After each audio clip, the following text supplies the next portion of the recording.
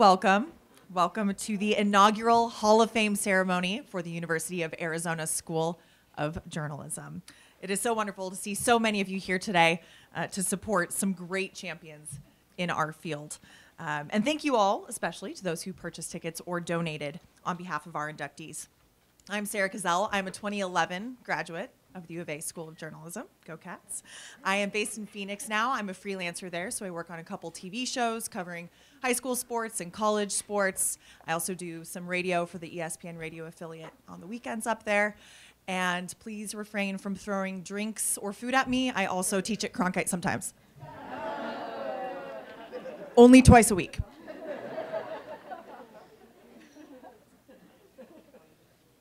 Thank you.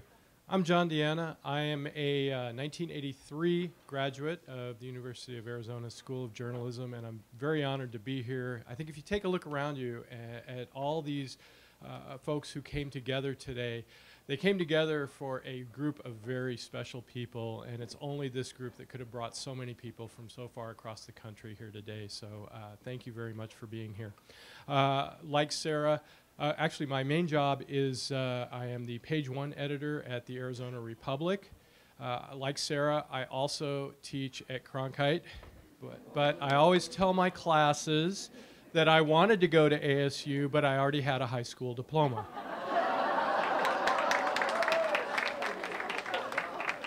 My daughter, Natalie, who is a social media coordinator at the Los Angeles Rams, is a 2016 U of A Journalism School graduate, and she's a third-generation Wildcat, so our blood runs red and blue. I should also probably mention that Sarah is the accomplished broadcast professional and accomplished public speaker. I'm here for eye candy. So. Thanks for helping us out, John. All right, we are here today to honor 14 individuals and 2 couples for their significant achievements and service to journalism and society. They include trailblazers in print and broadcast journalism, Pulitzer Prize winners, and investigative reporters who relentlessly hunt for the truth, and they're more important than ever. You've seen the inductees behind us.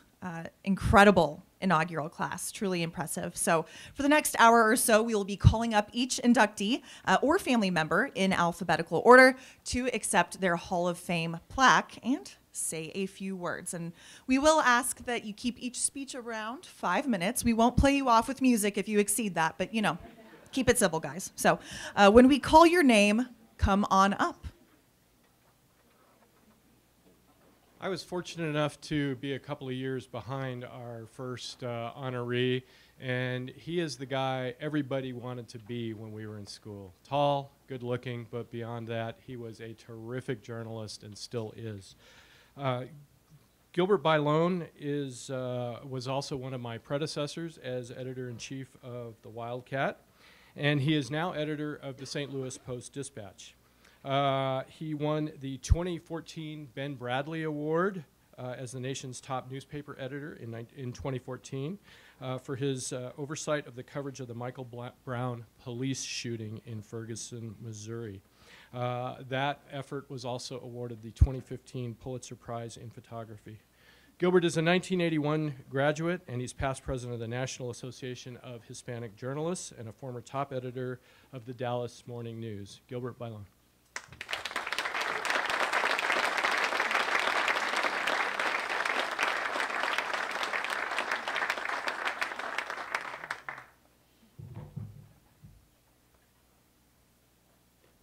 I can't see anymore, so I need to tell you to put my glasses on here. In my resume that I filled out my senior year at the Daily Wildcat in the basement of the Student Union, my goal that I mailed, hard copy students, to dozens and dozens of editors around the country said, I seek to become an editor of a daily metro. I am blessed that I've been able to achieve that goal and continue to live that dream today. As I reflect on those humble beginnings here at U of A, I extend my gratitude to so many great people who have made it possible. My romance with journalism began in middle school writing for a mimeograph school newspaper. Working at my high school newspaper, El Periódico, at Marcos de Niza High School in Tempe, It deepened my desire to write and engage in sensitive topics of journalism that we caused a lot of trouble. I became editor of my high school newspaper, which laid the bedrock of my career. But it was here at U of A that propelled me into believing I had the skills and preparation to serve as editor of the Daily Wildcat. I never would have had the internal drive to apply for that Daily Wildcat editor job if not for the persistent cajoling of Don Carson. I was a good student. I loved working with the all-star team of journalists at the Daily Wildcat, some of them here. People like Bobby Joe Buell, Sam Stanton, Judy Dunwell, Tom Nichols, Susan Carson, Bill Walsh, John Deanna, Don Rodriguez, Brian Malloy, and many others. We had an all-star team at the Daily Wildcat. But I was very quiet. I didn't have a sport coat to interview with the U of A Publications Board, which it thought that intimidated me back then. Carson made me believe in myself. I had goals, but I needed the confidence to pursue them. Carson was the first one here to convey to me, si se puede. It changed the arc of my career and my commitment to make a difference through journalism. Carson and others at the journalism school were on the cutting edge of diversifying media before it became fashionable. The road trips with minority students late at night to interview in Los Angeles at the job fair, which is where I landed my first job. The summer editing program for minority journalists. The diversity summits on campus in which people from around the country came to campus and we viewed like rock stars. Attending the U of A was a seminal event for my career and many others through the decades. The coursework and standards were and continue to be rigorous. Accuracy, fact-checking, and context were non-negotiable. That old school foundation remains intact amid emerging technologies and the public fistfights that we sometimes have on social media. Stay old school in your standards, U of A. Techniques of storytelling will continue to evolve, but don't be blinded by the shiny objects. Credibility and public service remain our lifeblood for our calling. Journalism done right is an obsession, a passion. That is true today as I lead an ambitious newsroom in St. Louis, despite some of the economic headwinds in our industry. Journalism has allowed me to go places and talk with people that I never would have envisioned as a student living in the dorm at Caibag, Huachuca. I was able to travel as a journalist to Mexico, Cuba, Venezuela, Germany, where I was able to meet with a handful of people who were varying from US presidents to Fidel Castro, Hugo Chavez, and many other newsmakers. It's a long way from the desert. I was able to serve as president of the National Association of Hispanic Journalists and became the second Hispanic editor of the American Society of Newspaper Editors. All these things were achievable because of what I got here at the U of A. Among my role models early in my career was a group of Latino journalists in the California Chicano News Media Association.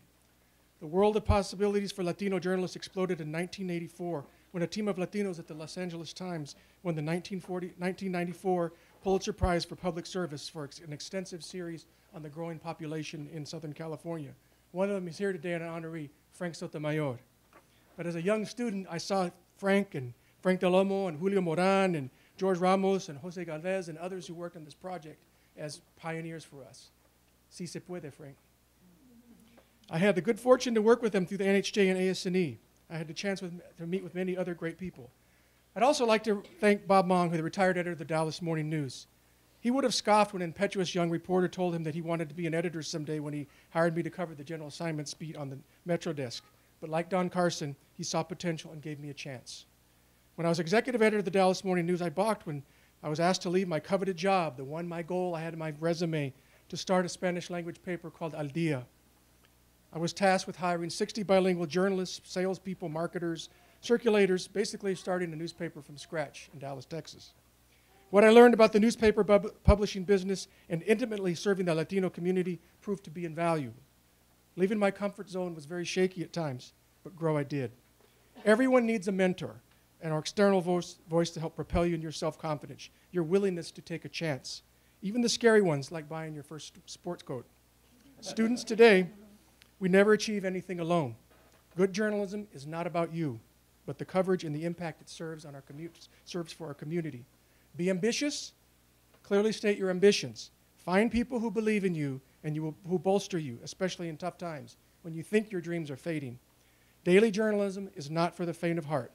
The long hours, the weekends, the holidays, the vibrating phone in the middle of the night, and those cranky readers.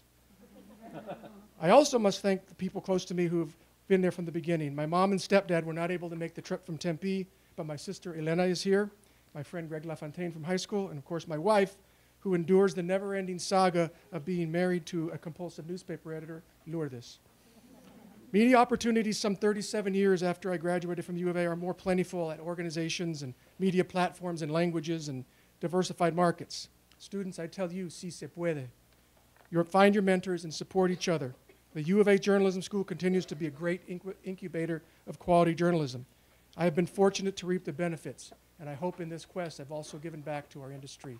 Thank you very much.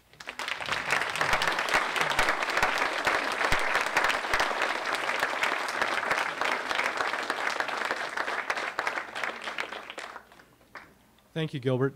At this time, I'd like to acknowledge a very special guest who just happened to stop by. University of Arizona President Robbins is here with us. He's in the back.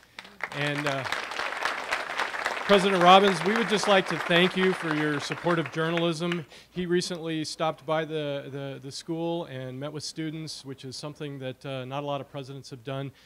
In fact, in my experience, university presidents have usually run from the student journalists. But welcome, Dr. Robbins, and thank you again for being here.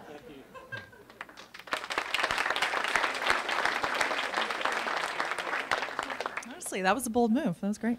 All right, our second inductee today is the late Don W. Carson. Professor Carson, who passed away February 1st at 85 years old, was a 1954 graduate and a reporter for the Arizona Daily Star and Associated Press. He returned to U of A in 1966 to inspire students with his passion for accuracy and diversity for the next 30 years. He was also the department head from 1978 to 1985, and he insisted that all students include middle initials in their stories. He started 2 summer workshops for minority journalists, including one for high school students that is now named after him. Speaking on his behalf is Mike Carson, one of Don's 3 children, along with Susan and Teresa. Mike?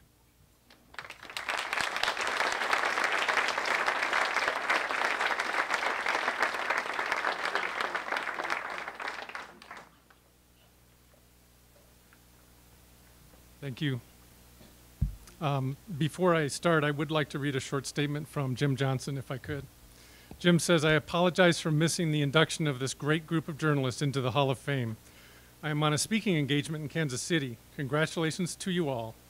I particularly want to acknowledge Don Carson's induction. He was more than a friend. He also was my mentor, as he was to countless others. Well done, Don. Again, my apologies. My name is Micheal F. Carson. My sister is here with me, Teresa M. Fortney, Susan C. Cormier, and we are honored that you are honoring our dad, Donald W. Carson. He is our dad, and we have the privilege to be his children, his family. So on behalf of his family, thank you. We are so proud of him. Our mom, Helen, his wife of 61 years, was so proud of him too. But he has another family. So many people had the privilege to be his students, fellow professors, associates, and friends. If he were here, what would he say? Who would he thank?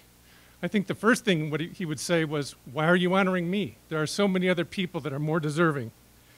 But he would give thanks. He would thank his family, his wife, his children, his parents. He would thank his fellow professors and associates.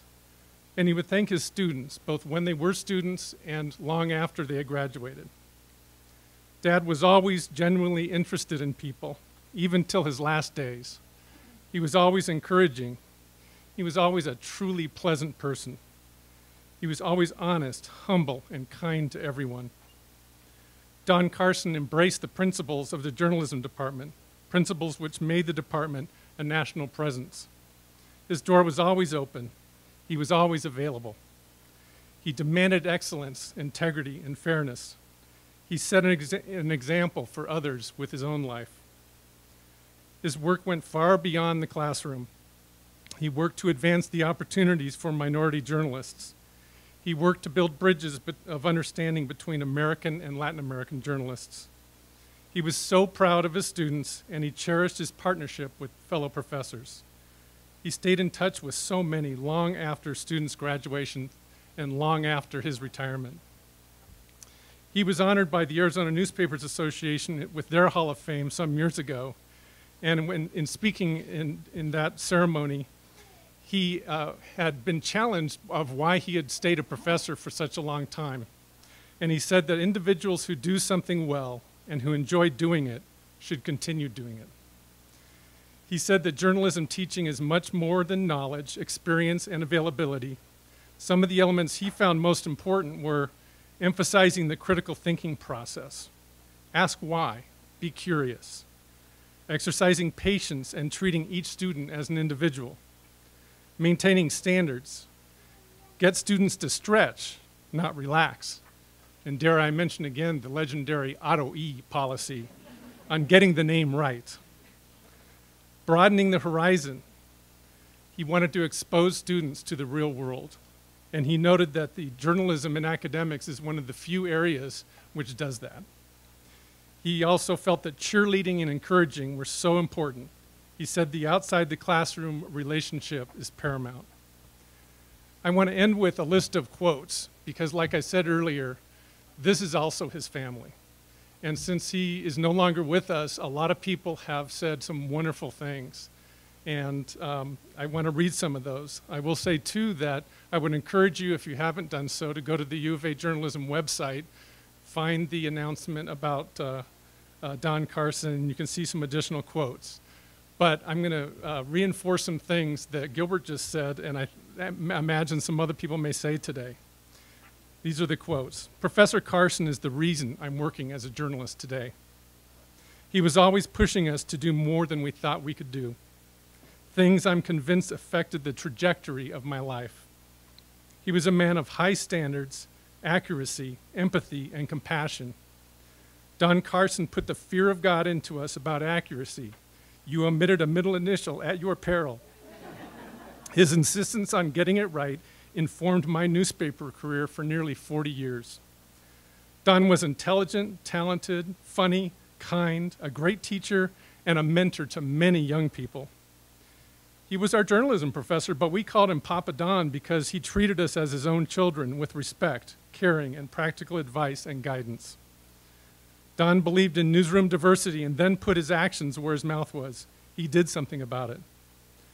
This next one was a personal one directly to him earlier. You have given so much to people like me who often don't know where they are headed. There are so many minority journalists out there thanks to you. I will always think of you with tears in my eyes about how much you cared and how generous you were with your time. His influence was not limited to journalism. His dignity, steadfastness, concern for others, and his gentleman's grace were also lessons I tried to learn too from this modest teacher. From the time I walked on campus until when I left, he believed in me and helped me overcome my doubts and weaknesses. His spirit will live on in all of us who became journalists. And finally, how many of us will always remember him so very fondly and with undying gratitude and admiration for how much he touched and changed our lives. Thank you very much.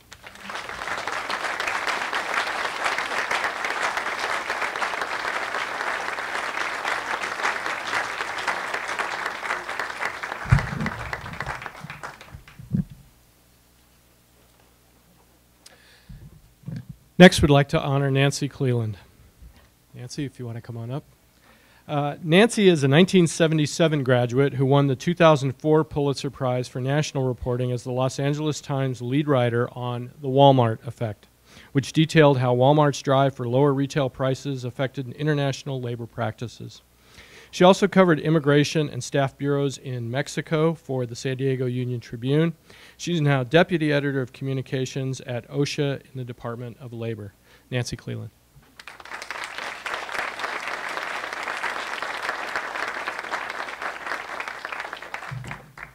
Thank you very much.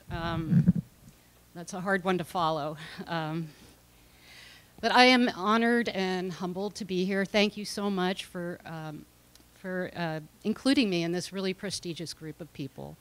I'm grateful for the opportunity it's given me to reflect on the career I had and to think about how lucky I was to live a journalist life at a time when was kind of the golden age for newspapers, and I was able to take full advantage of that.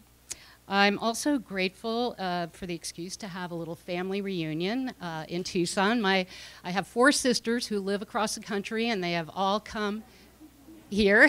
They've all come here to be with me and help me celebrate. And my daughter, who's the same age I was when I was going to school here, is also here. And it's interesting to think about the timing, and I'm very curious to see where her talents will take her.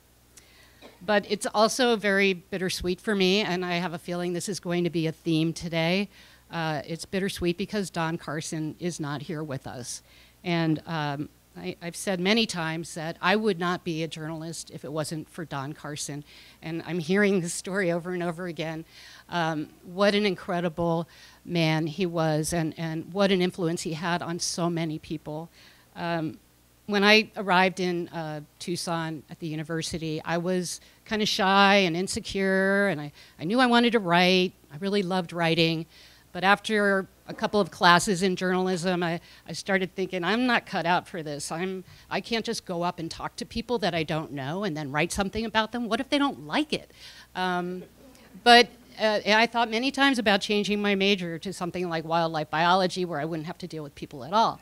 But Don Carson, he encouraged me, he stayed in touch with me, he convinced me that I did have what it takes. And so with that kind of backing, I found the confidence I needed to push through and become a journalist. And it wasn't just him, obviously. He's the one that stands out in my mind, but so many of my professors and advisors here at the university made a big difference in my life. I think of Phil Mangelsdorf, Jackie Sharkey, George Ridge, or Betsy Sharkey, I'm sorry, George Ridge, and many more. They inspired me, they challenged me, they supported me, they scared me sometimes, but they prepared me for life in the real world. And with that background, I was able to really enter the world of professional journalism with confidence and the skills that I needed to just hit the ground running. And it allowed me to keep pushing for more. So I was able to create a new section on adventure travel and spent 3 years going around the world, skiing, parachuting, scuba diving. I mean, that's a pretty awesome job, right? But I thought, well, I can do more than that. So it allowed me to convince my editors that I could cover the US-Mexico border. And talking to migrants as they were coming across this perilous journey, it really taught me a lot about human nature. And then I had the privilege of putting those stories into the newspaper and trying to help people understand what was really happening here.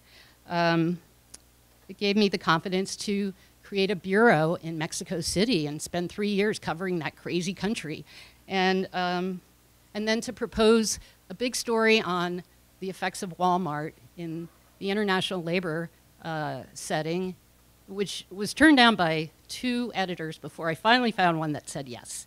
So I could go on and on. I mean, that's the great thing about being a journalist, is you have lots of stories to tell, right? But also, I'm very proud of some of the work I did. My stories freed 3 men from a Mexican prison. They were innocent and unjustly detained.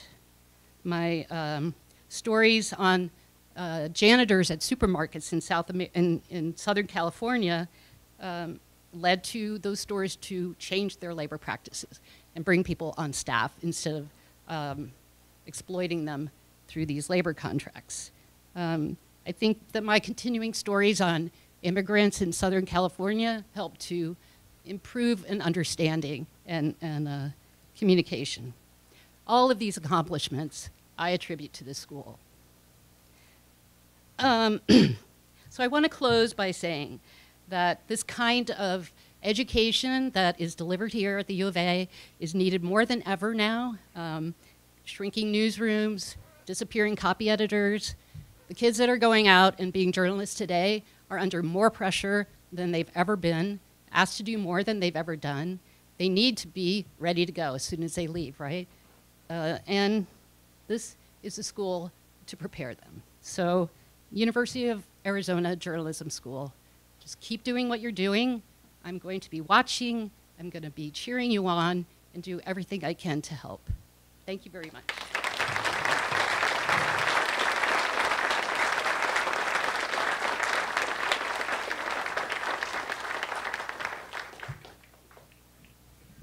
We're going to be playing this game with the mics all day, aren't we? Amazon up here. Okay. Our next inductee is Richard Gilman. Where are you at, Richard? Hey, there he is. All right.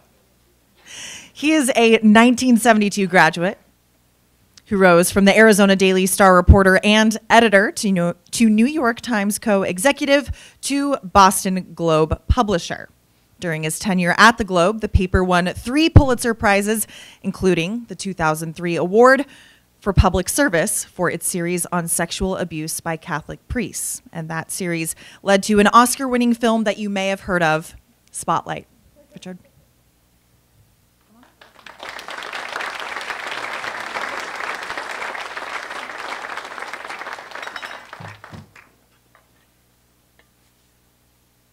I would like to thank the organizers of this wonderful event.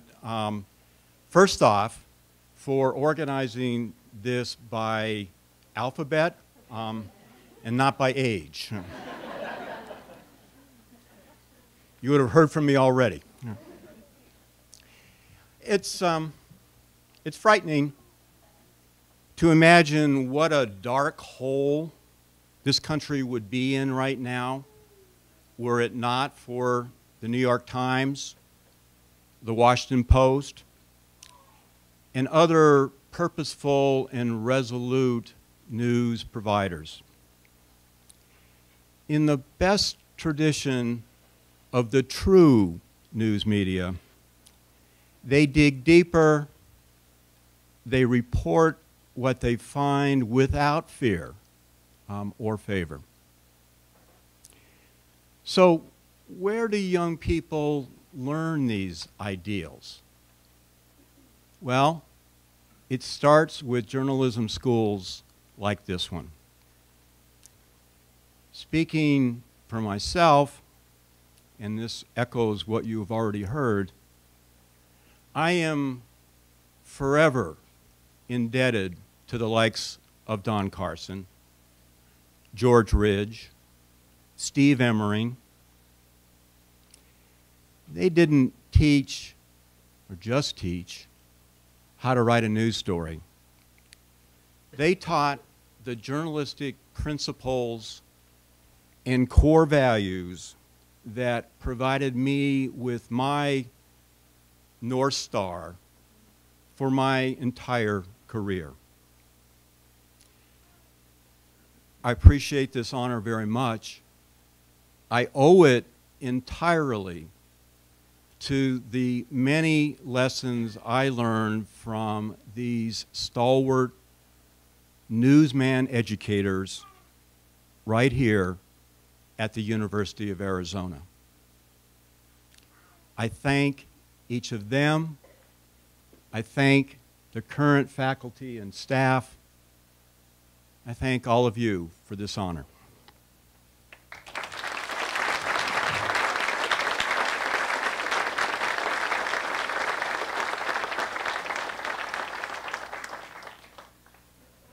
Next, we'd like to honor Florence Graves. Florence, if you want to come on up. Florence is a 1976 master's graduate and the founding director of the Schuster Institute for Investigative Journalism at Brandeis University near Boston. She got her start as an investigative reporter on the school's first El Independiente. She went on to be the founder and editor of Common Cause magazine, where she won the Investigative Reporters and Editors Award for showing flaws in the government approval process for NutraSweet, and her Washington Post exposés of sexual misconduct allegations against Senator Bob Packwood led to his resignation. Florence Graves.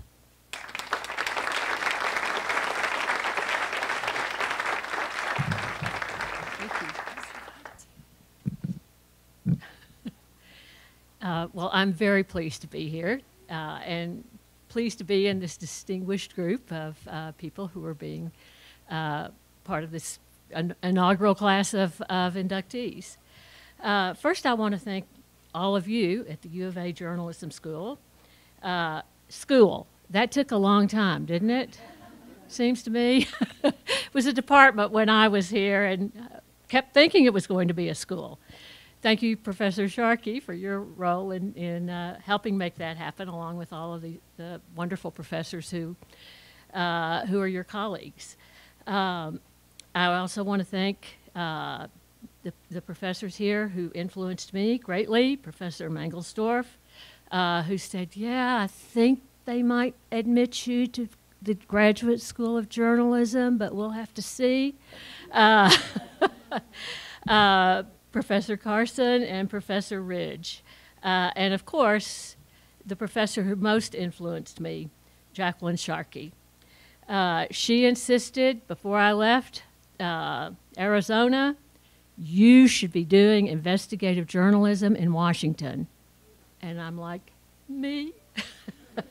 Because this was a time when very few women were actually allowed to do high-level reporting, much less investigative reporting, much less get hired at a major news organization or even a minor one to do the kind of reporting that I, as a child, even as a child, had decided that that's what I wanted to do.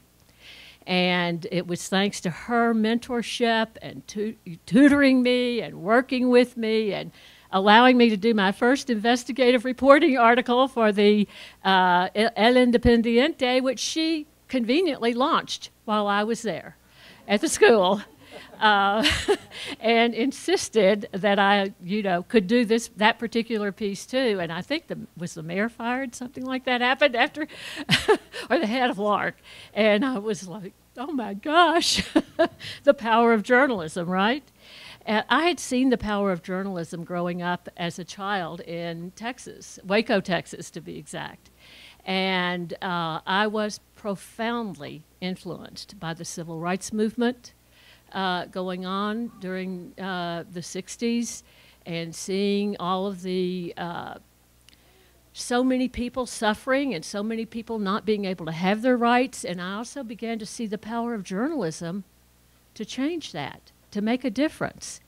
And as a child in elementary school, I read the biographies of two famous journalists, maybe the only two famous female journalists at that time, Nellie Bly and Ida Tarbell. And I was like, that's what I want to do when I grow up. And so I was surrounded by, both having read these books and seeing journalism play out and seeing that journalism could make a difference in people's lives, that journalism actually was playing a role in history, in changing the way we think, literally changing the way we think about things, changing our minds, changing our collective minds about what's acceptable and what's not acceptable, about whether sexual misconduct is acceptable in Congress or whether it was not. And that took, until 1991, when Anita Hill testified, for people to finally decide maybe that's a problem in the workplace. Because before that, when I did the Packwood story in 1992, you could not have gotten that story in any major newspaper. I can tell you that, and I've never had anyone challenge me on that. In fact, I was on a radio program with the national correspondent for the New York Times, who was based in Washington, and I was at the Alex Jones, the good Alex Jones, the journalist Alex Jones, said, ask this correspondent, he said, would the New York Times have done that story? And I already knew the answer because I tried there first. And he said, no. And Alex said, well, why not? And he said, because editors do not like to write about men's sex lives. I was like, he turned to me immediately and he said, Florence, what do you have to say to that? And I said, well, we weren't writing about Senator Packwood's sex life. We were writing about an abuse of power. He was abusing his power to abuse the women who worked for him and the women that he came in contact with, whether they were at a hotel clerk or a waitress, anything, because they you know, it was acceptable. It was allowed. It was acceptable. And so it's taken a long time, hasn't it, till we got to the Me Too movement, for more and more minds to change about that women are actually should be treated equally throughout society, not just in the workplace. So I would like to also thank my parents, who had the good sense and made a fortuitous decision that I was born at a time when I was on the cusp, after I graduated from the University of Texas, on the cusp of the women's movement.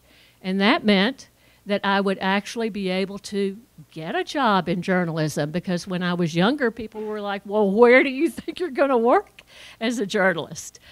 So history kept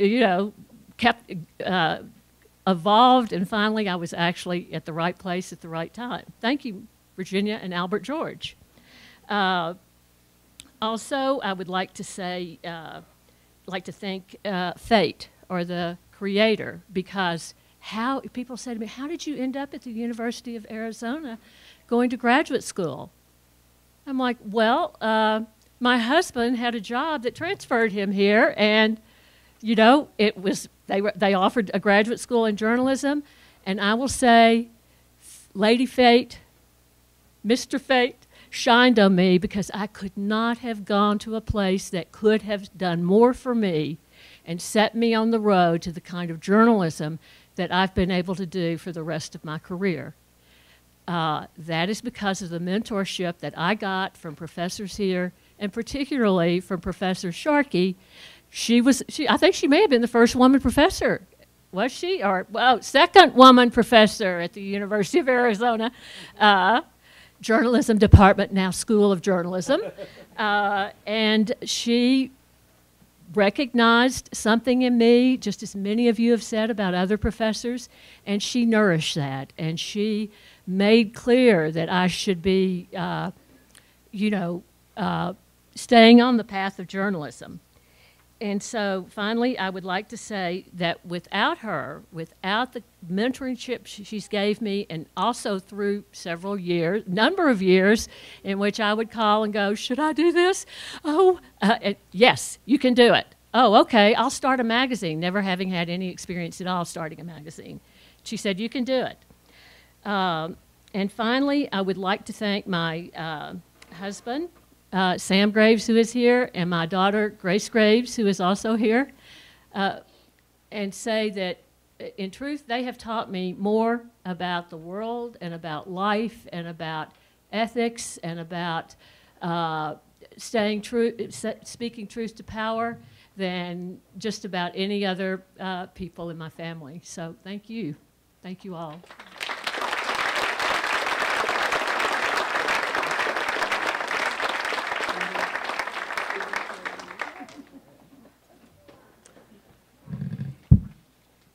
Our next inductee is Savannah Guthrie.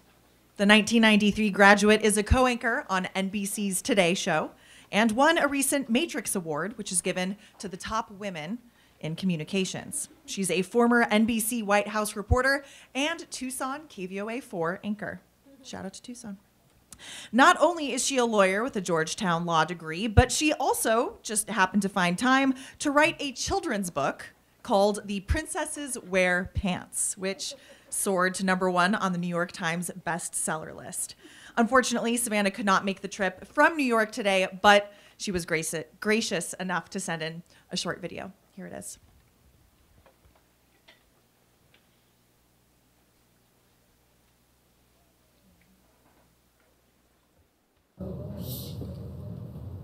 Hi, everybody, and thank you so much to the faculty and administrators at the University of Arizona. I couldn't be more honored to join this incredible group of journalists and educators in the inaugural Hall of Fame, and I really wish I were there to celebrate with you. I'm especially proud to be in the company today of two of my former professors, Don Carson and Jacqueline Sharkey, who did so much to encourage me more than 25 years ago. And no, I cannot believe it's been a quarter of a century or more since I first walked the halls of the journalism building. I was a student without a serious major and definitely no serious purpose. It was actually my mom who recommended that I take a few journalism classes.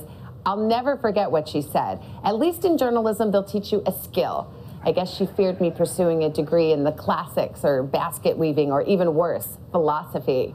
Well, it's been a long time, but I can still see Professor Sharkey's handwriting on the first feature stories I turned in, banged out on a typewriter. Maybe it was a Radio Shack computer. I remember and treasure most of all her faith in me. She told me I could write, and it made me want to keep going. I remember what a stickler and how old school Professor Carson was and why it meant so much to me to get his very rare praise. I remember my many trips to Tombstone, and wow, it really has been 25 years if I remember those trips fondly. You'd go down there for a couple of days, you're expected to come back with 4 stories no matter what. Not an easy task in a town with 2 streets and mostly tourists. I did most of my extensive reporting from the Big Nose Kate Saloon. Anyway, I am so proud of my education at the journalism school, what I learned there, not just the basics of how to report and write, but also how to think critically, to never forget who it is that we serve, and to be fiercely committed to fairness. Those are values I try to carry with me every single day. I've been lucky in my career to cover law and politics at the highest level, and what I learned at the journalism school has never been more relevant. Thank you again for this great honor, and congratulations to my fellow inductees.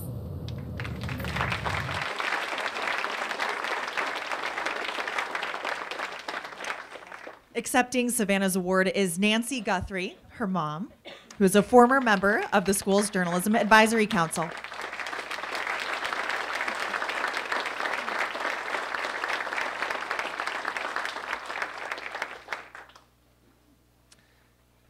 Next, we honor Hugh and Jan Harelson. Hugh and Jan impacted students and faculty through their leadership and their philanthropy. Hugh was a 1952 graduate and became co-chair of the campaign to keep the journalism department open when it was targeted for closure in 1994. After the former Arizona Republic editor and Arizona Highways publisher died in 1998 at age 67, Jan raised money for a computer lab, started an endowment to support it, and funded a teaching award. Jan, a teacher and a community leader, chaired the school's Journalism Advisory Council and died in 2015 at age 78. Accepting on their behalf are their sons, Scott and Matt Harelson, who are here with many other family members as well, and we thank them. Scott, Matt.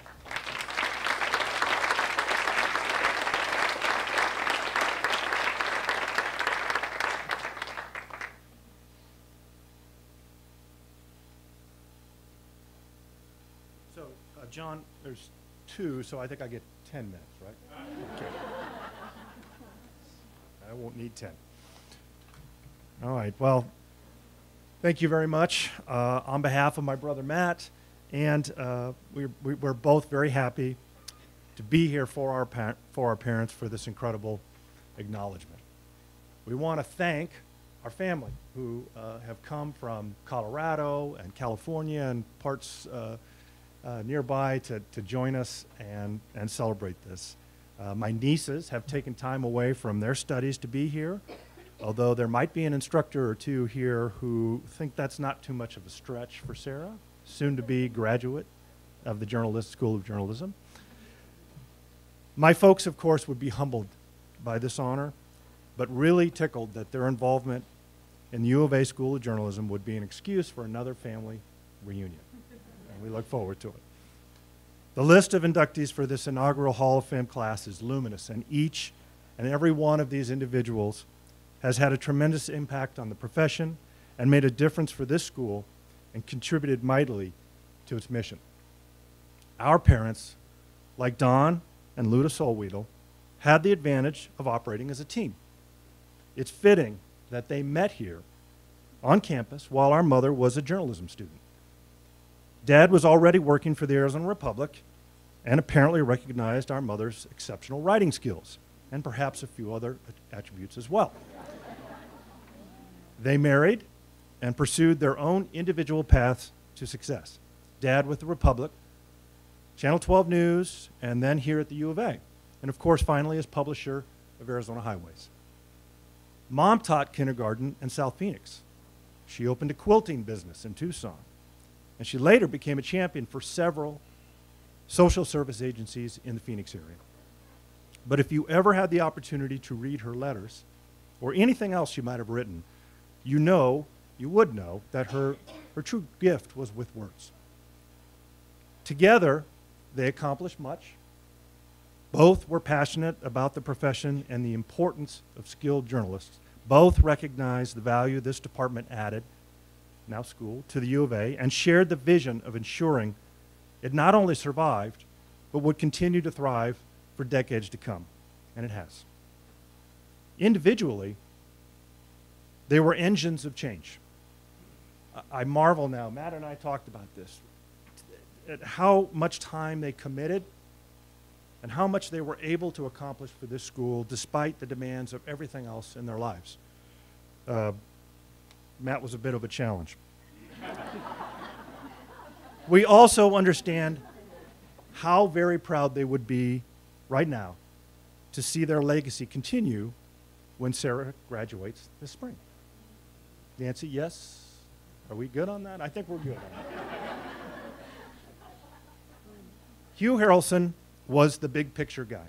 He understood the complexities and politics of the university, and he was the great navigator, steering those who didn't fully appreciate or understand the importance of the department, steering them on a correct course through careful and thoughtful conversations and action. Jan shared his intellectual prowess. She was the person that, but for those who remember her, she was the person who got stuff done. Her appetite for success and improvement motivated others to take action and get stuff done too. Matt and I are both very proud of our parents and very honored that you would recognize them and have included them with these other amazing leaders and journalists. We look forward to watching the school continue to grow and produce skilled writers, reporters, and leaders in this important profession. Thank you. I'm just going to say, I'm going to be very quick because I always hate following my brother who's a professional at this, and I always fall behind him for some reason, which is not a good position to be in. But I want to congratulate all the amazing honorees as well. I want to thank the advisory council and the faculty for this incredible award, to our parents who I wish so much could be here today to enjoy this and see so many friends out in the audience. And I want to thank the faculty too for potentially passing my daughter on her degree. But how unique it is to be this generational thing with the Harelsons. She's a third generation and will be a graduate from the School of Journalism, which would have made my parents so proud. So thank you very much.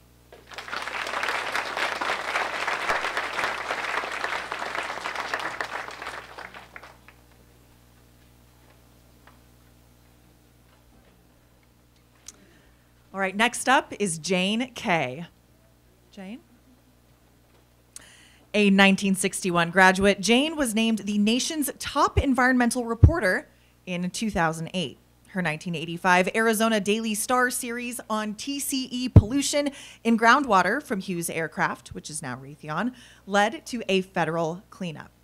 She went on to do award-winning work for the Examiner and Chronicle in San Francisco, National Geographic, and others, reporting on shrinking ice in the Arctic and forest loss in the Amazon. She is also, just happens to be, the big sister of journalist and U of A professor Mort Rosenblum.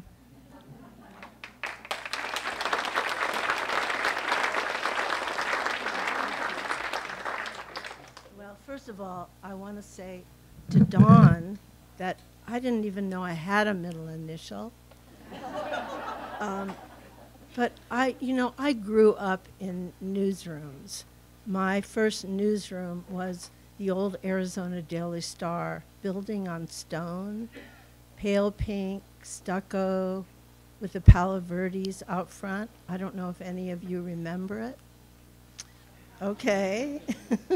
Well, remember how, well, when I started there, well, I turned 21 in that newsroom, and I was fresh out of the University of Arizona journalism department / school, and I could hear Professor Sherman Miller's voice saying inspirationally why did you get married and stay in Tucson?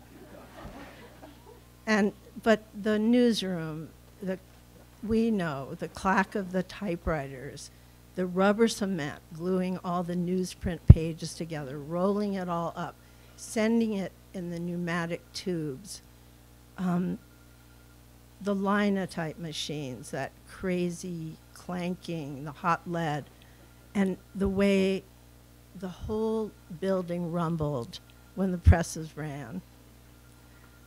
The best part of it all really has always been, just the really magnificent part, was this frenzied gathering of these smart, sensible, fun, skeptical people trying to get at the truth on deadline. And, you know, we always had, as today, slick lies, spin from people with really fanatical agendas, and reporters and editors would fight it, and still do today. It's just part of the job. And we love our newsrooms. We still love our newsrooms. There are fewer today than there have been, and they are the food of the truth on the web. That's where the news comes from. And our commitment to journalism lives beyond the physical newsrooms. We're creating virtual newsrooms, and where editors and reporters communicate not across desks, but across the country and across the world. And they need trained professionals more than ever, because there is not that mass in newsroom training ground that so many people have always had. And that's the job that the University of Arizona School of Journalism has always done and will continue to do. There is no substitute for intellectual development in the arts and the sciences, and training by trusted teachers. We all learn from our betters, from Doug Martin, from Sherman Miller, from Don Carson, from Jacqueline Sharkey. And we knew, and we know, that one must learn law and ethics, and the craft to carry out the public interest responsibility. In today's world of journalism, professional is a word of pride. And I thank my dear family and friends who have put up with my 60-year habit of putting the story first. And they have welcomed my stories, as depressing as my stories always are. And they never once complained, never once complained. My mother used to cut out all of my brothers and my stories, and those are a lot of stories, and we're still pumping them out today. And I offer my greatest appreciation to my sons, Henry and Alec. Henry, where are you? Oh, Alec. The most patient of all, and who, by virtue of their parents, were hatched out in newsrooms and grew up in newsrooms. And thank you to the journalism school faculty for this marvelous honor. Journalism has been the main stem of my life. I feel this honor today brings my Tucson roots and trunk together with my San Francisco branches and flowers, and I thank you.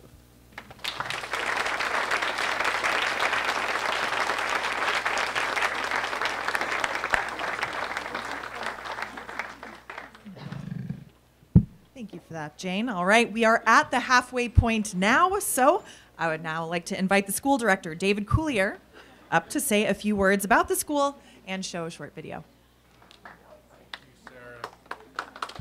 Thank you, Sarah, and thanks everyone who's here. To me, this has been like a fine wine tasting so far. I mean, we've had a taste of amazing people, some who have aged brilliantly, and I'm the saltine cracker. So I'm here to cleanse your palate, and then we move on to all amazing people as well. And thanks to John and Sarah for emceeing. You're doing an amazing job, just great job. All right.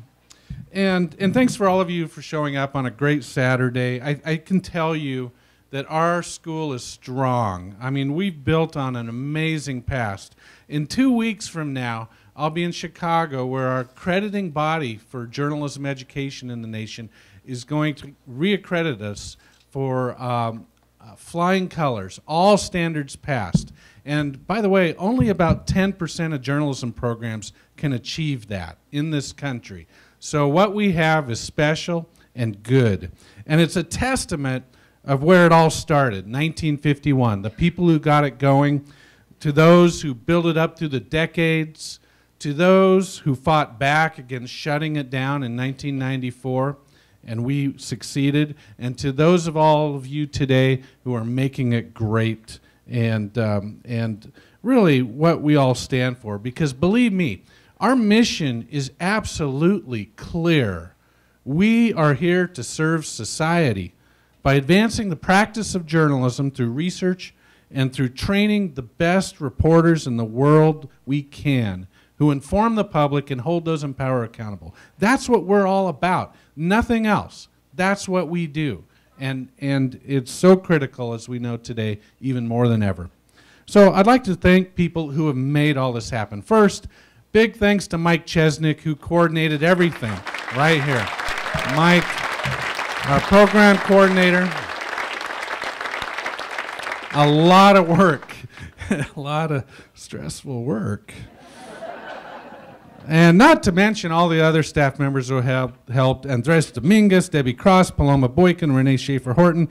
Danny Ramirez did the program, video guru Rogelio Garcia, with help from student Micheal Romero, and Nick Smallwood, the student running around with the camera. Thank you all for doing all this. This is important. And of course, you know, what a school is about. It's people. It's people. And it's like Soylent Green, kind of. It's people.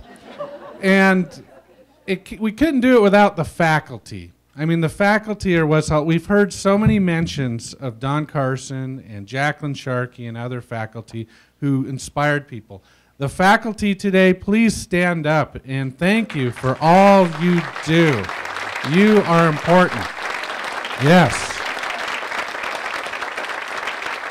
You inspire.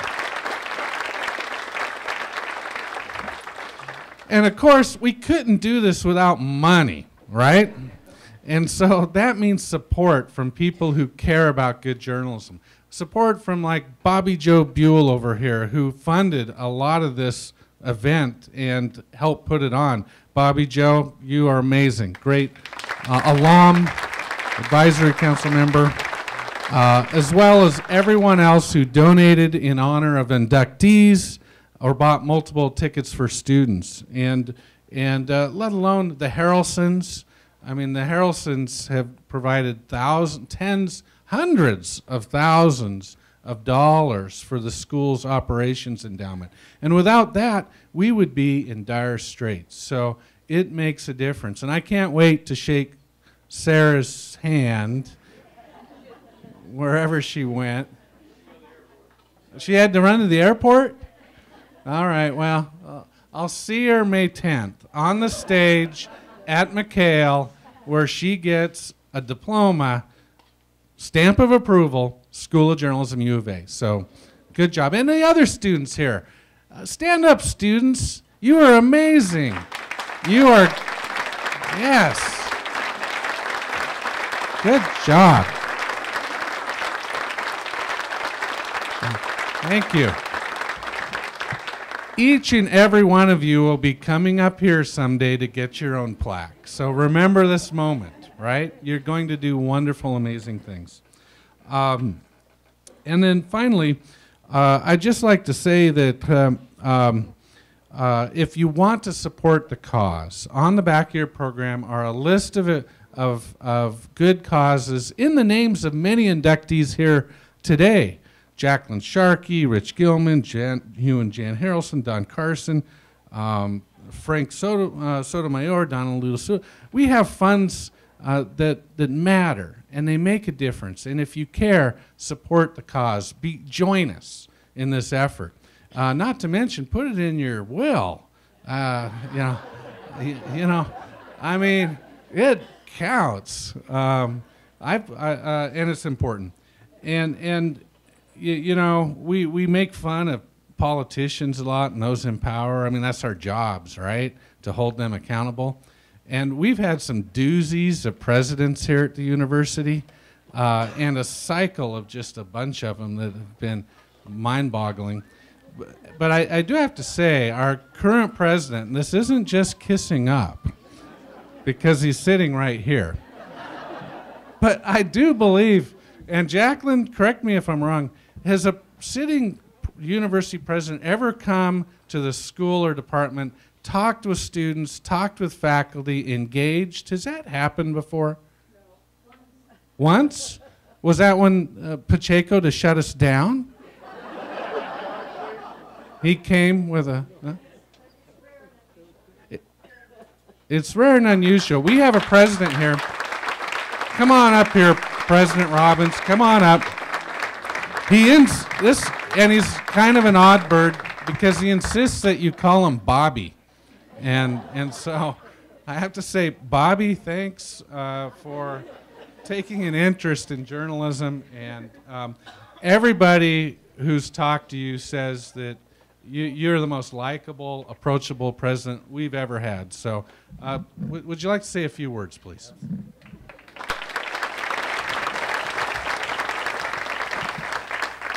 So as you can tell, I didn't dress for the occasion, so I apologize. I'm coming from football practice and then off to another event. So as I keep reminding people, the longer you know me, the less you'll like me. So it's like it's the country western song, "How can I love you when you won't leave me?" So I know I start here, and the journalist will find ways to, as the editor of the Houston Chronicle told me, his job was to comfort the afflicted and afflict the comfortable. So I know what you're up to. So, but I can't imagine getting a bigger treat than to sit here and listen to the induction of the Hall of Famers. Congratulations to all of you. And David, I called him. I'd never met him. Maybe we had met briefly because there were so many people I met at the beginning.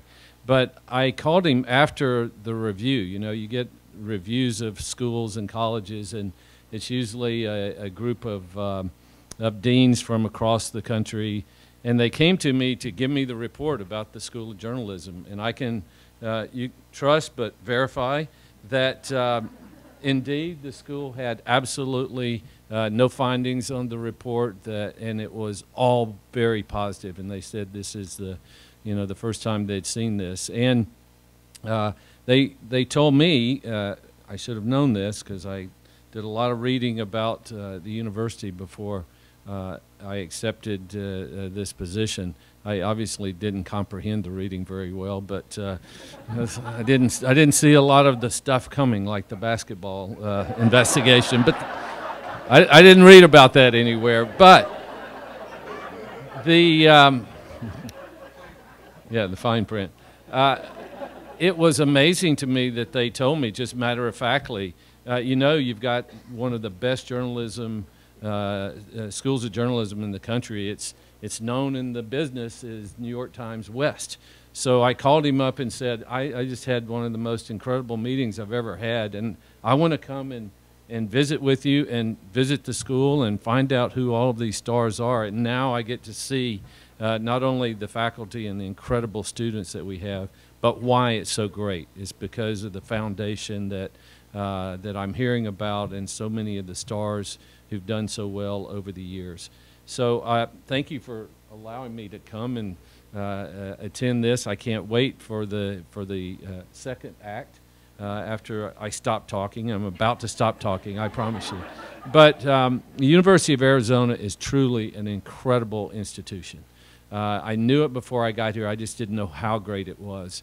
And it's made by the faculty and the staff that it seems that once you get to Tucson, you just never leave because the university draws you in. And, you know, I spent the last few days with the Board of Regents, but on the side, going on tours and trying to recruit students and telling the incredible stories that we have here.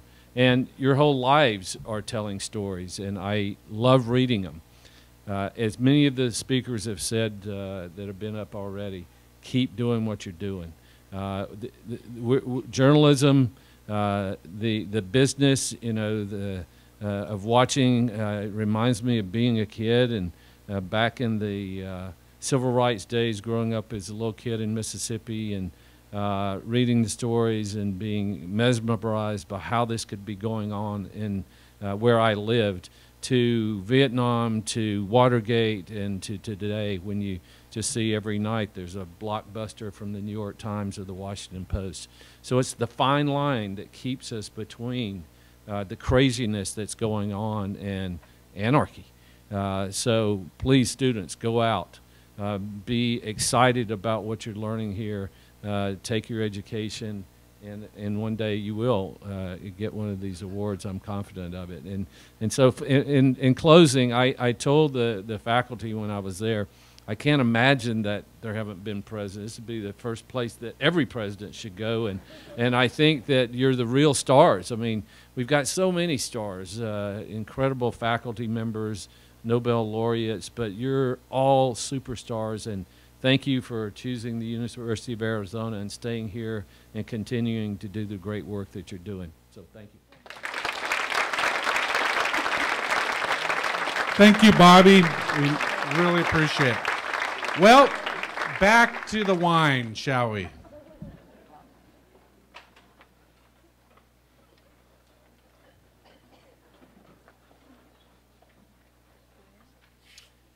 And now we're going to see. Hi, my name is Stephanie Soto. I work at KLD as a digital producer for the Noticias 13 app. One day, I hope to become a news anchor.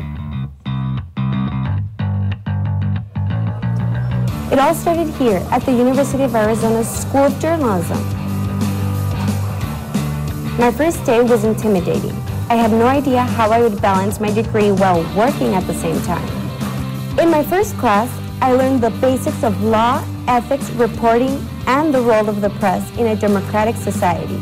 I was hooked. And with the support of my friends and professors, I knew what I wanted: to be a reporter, tell stories, and uncover the truth. Information is power, and yet we need that information to hold people accountable. So that's what journalists are for. A lot of people in Tucson, like, you're so close to the border, yet so many people have never been there. Be okay, you can go down there and you can cross through the border to get to each town, whatever. I have taken classes where I visited local radio stations and got involved with people and their stories along the border in the south and in the north too. Pero muy buenos días, ¿qué tal mis amigos? ¿Cómo están? Me da mucho gusto saludarles. ¿Y cómo está la situación del crimen acá? Es frontera, siempre hay actividad, no siempre hay cuestión de migración, cuestión de drogas y siempre hay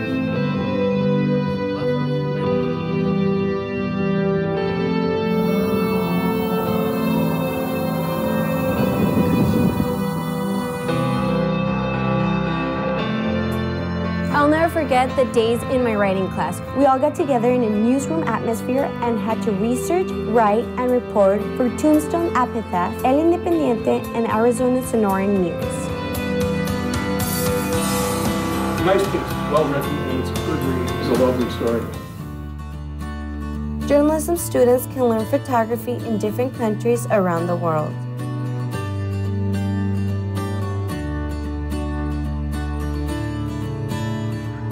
And we even have media professionals come speak to the group and inspire young journalists.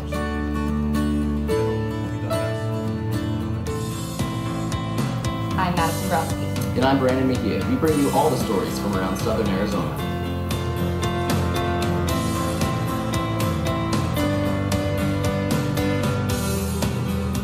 Welcome to Arizona Cat's Eye, a news broadcast produced by the University of Arizona School of Journalism.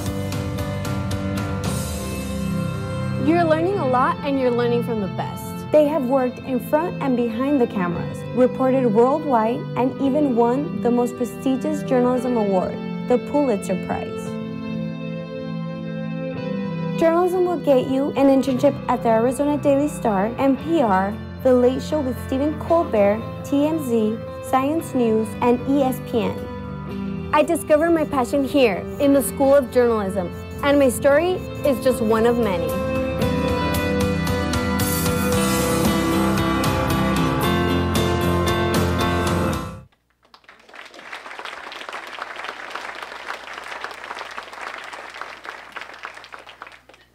That video makes me want to go back to school, but not to pay tuition. By the way, the narrator in that video is Stephanie Soto. She graduated last spring and is now working as a television reporter for Telemundo.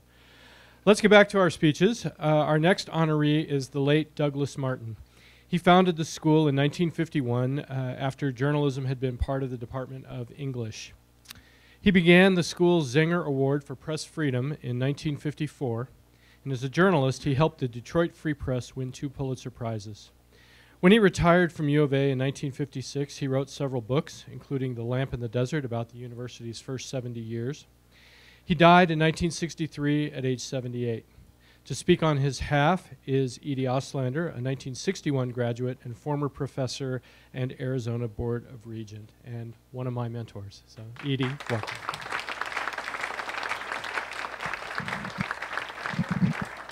Like Doug Martin, I'm not very tall.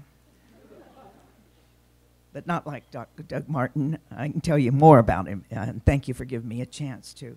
At first, his shy demeanor didn't reflect his enthusiasm for life and his extraordinary abilities. Better? Okay. Yes? No? Okay. But a closer look told the story. We really lucked out when he came our way. We're greatly fortunate. After a sterling newsroom career, he moved to Tucson and made good use of the knowledge to develop and endow the excellent department of journalism. That quality of excellence that continues. The School of Journalism Courage and Integrity Award, which is named for Doug, has been given to a student each year since 1964. Fortunately, one can still become acquainted with Doug by reading his books. In all 3, he made excellent use of sources and extensive research to record history. The first, Yuma Crossing, weaves together accounts about the safest place to ford the Colorado River between what are now Arizona and California, and that was for 400 years. It was the route of the Mormon Battalion, for example. Tombstone's epitaph also is a collection of stories. This one about the town too tough to die, which we know so much about, but he tells more. To facilitate his research, Doug took a summer job as editor of the epitaph, which gave him proximity to old copies of the newspaper. I think you did that, Joe Cole. Didn't you go down there for a summer, run the paper, and get to know what Tombstone was all about? The news stories from the epitaph paint a picture of the unique and multifaceted community. For an example, an article about the antics of sporty men and sporty women could also appear next to a church social account. Then there's The Lamp in the Desert, about the establishment of the University of Arizona by the thieving 13th legislature and its construction on land provided by 2 gamblers and a saloon keeper. The legislature had 3 institutions to gift at the time. They gave the Capitol to Prescott, and they gave Phoenix the insane asylum. The least of the gifts was a university which Tucson got, not too happily, but aren't we glad now?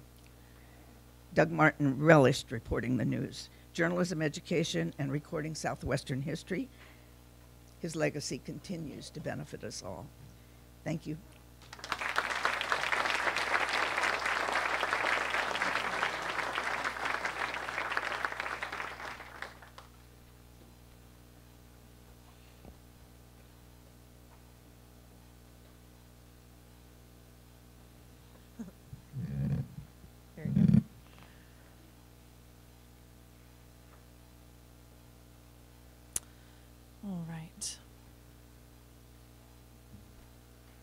missing a page here? We're doing now? Okay. Apologies. Okay. Next, we would like to recognize the late Sherman R. Miller III. How many of you, be honest, how many of you got an auto E during your time here? Yeah, they're the honest people. Professor Knight, what? Oh my gosh. Well, we have Professor Sherm Miller to thank for starting that rule, which is still very much enforced here at the school. After a distinguished professional career, including the New York Times of the West, he became department head in 1961 and led the school to its first accreditation in 1964. He also advised the Arizona Daily Wildcat and was named a super prof by Esquire magazine. I love that. He died in 1968 at 57 years old. His daughter, Melissa Murphy, and family members are here today. Speaking on his behalf is Nan Durando, a 1966 graduate and supporter of the school. Nan?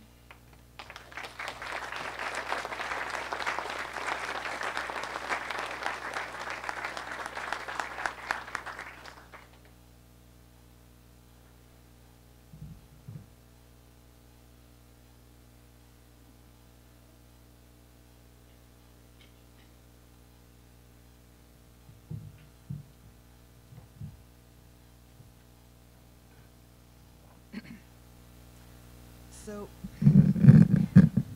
what do you say about Sherman R. Miller III? His pre-University of Arizona career is impressive, and the impact he had on the University of Arizona's journalism department, now school, is significant and still being felt today. As you heard, he led the way to the department's initial accreditation. He molded the department in sync with his philosophy that one learns best by doing. He recruited and hired great professors, Phil Mangelsdorf and Don Carson, who's also being honored here today, who did great things for the department. His innovative community newspaper class showed students a newspaper universe sort of parallel to those of the big city dailies like the New York Times and others where he had worked.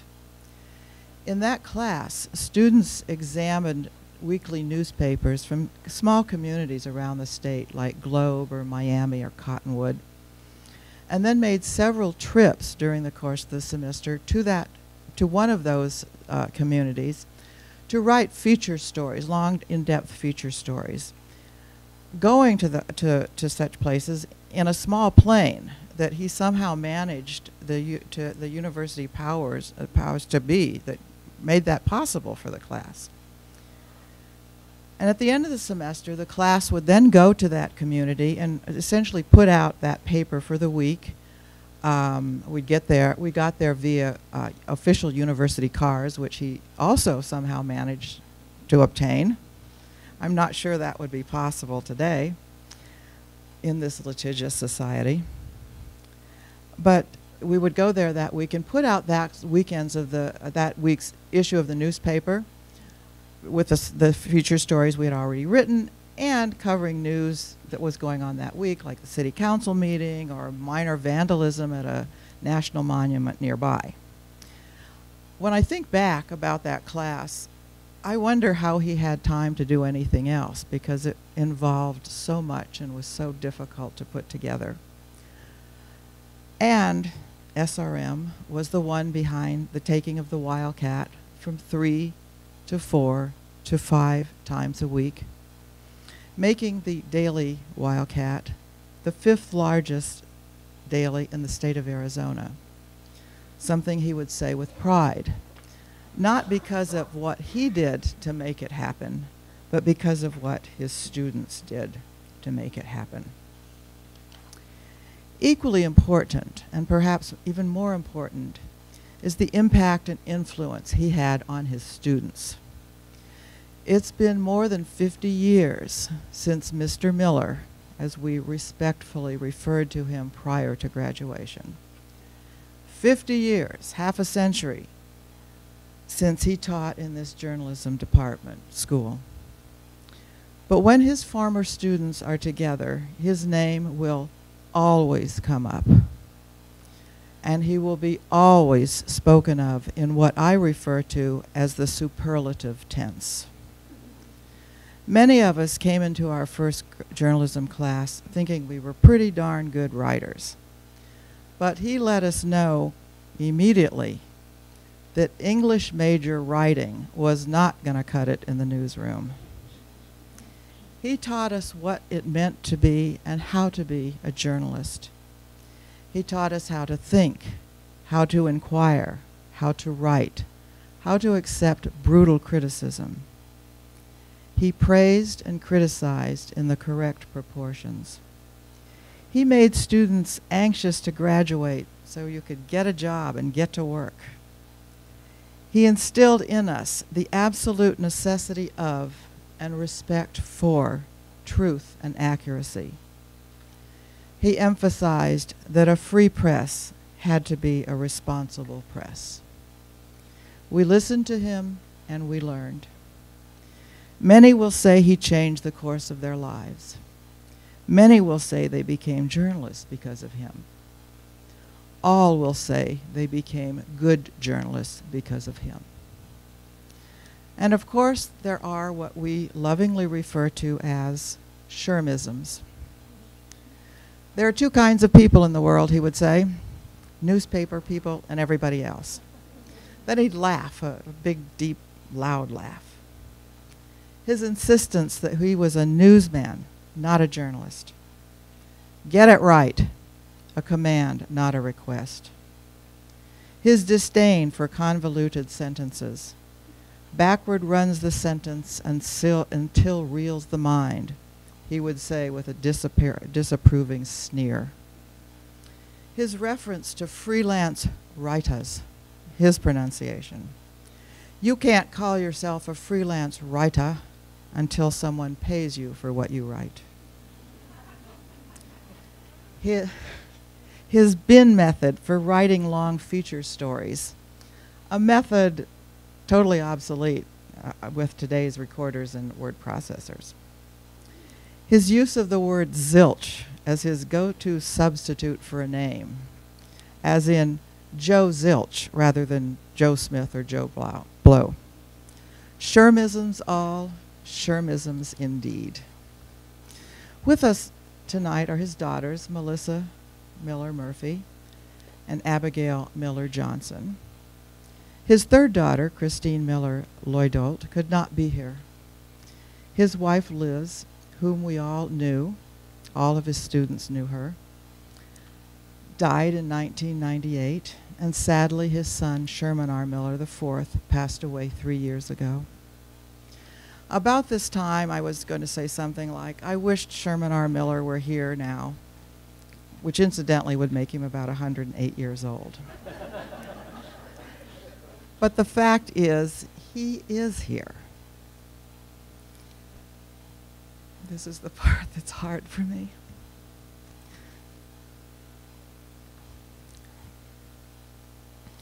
He's here in the very significant contributions to the journalism school.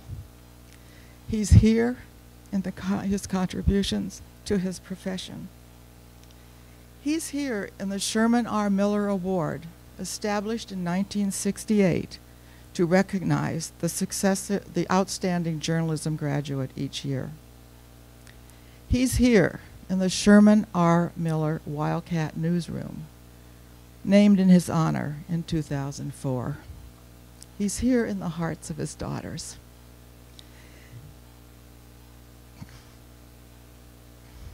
I'm sorry. And he's here in the life and the work and the professional core of every student he taught and touched. I am honored to accept for him and on behalf of his family and to welcome him into the Journalism Hall of Fame. I know he would be very happy and very grateful for this honor. And so I ask again, What do you say about Sherman R. Miller III? The answer is very easy. Plenty. And not enough. Thank you, Mr. Miller. Thank you, Sherm.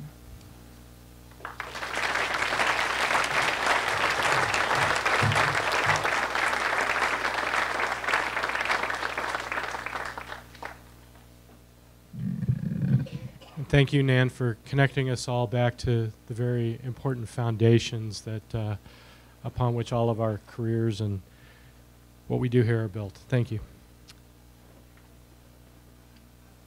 Our next inductee is Lynne Olson. 1969 graduate, Lynne is a New York Times best-selling author of 7 books on World War II, politics, and diplomacy. After graduation, she became a national feature writer and Moscow correspondent for the Associated Press and White House reporter for the AP and the Baltimore Sun. Lynne co-wrote 2 books with her husband, Stan Cloud, including one on Edward R. Murrow. If you have time tomorrow, she'll be talking after a 2 p.m. showing of Good Night and Good Luck about Murrow at the Loft Cinema on Speedway, part of our school's Journalism on Screen series. Lynne?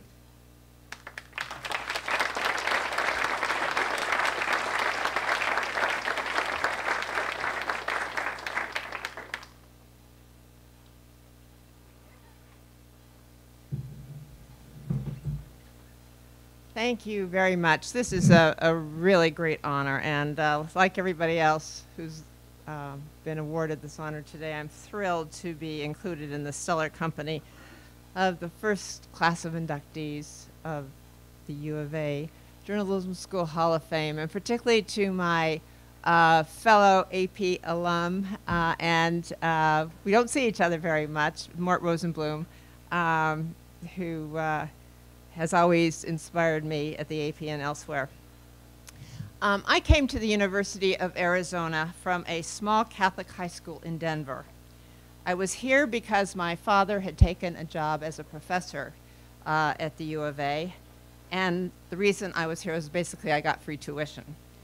To be honest, I really was hesitant about coming here, not because I had anything against the University of Arizona, but because it was such a huge school compared to what I was used to. My graduating class was, I think, 80 in high school, and it was just overwhelming to me initially. I was totally intimidated by the size of this university. I joined a sorority. I got involved in campus activities. I was majoring in government, but I never felt totally at home here. My goal in life at that point was to work in Washington, D.C., hard as that may be to believe now. But it was an exciting place back then, and I was really attracted to public service.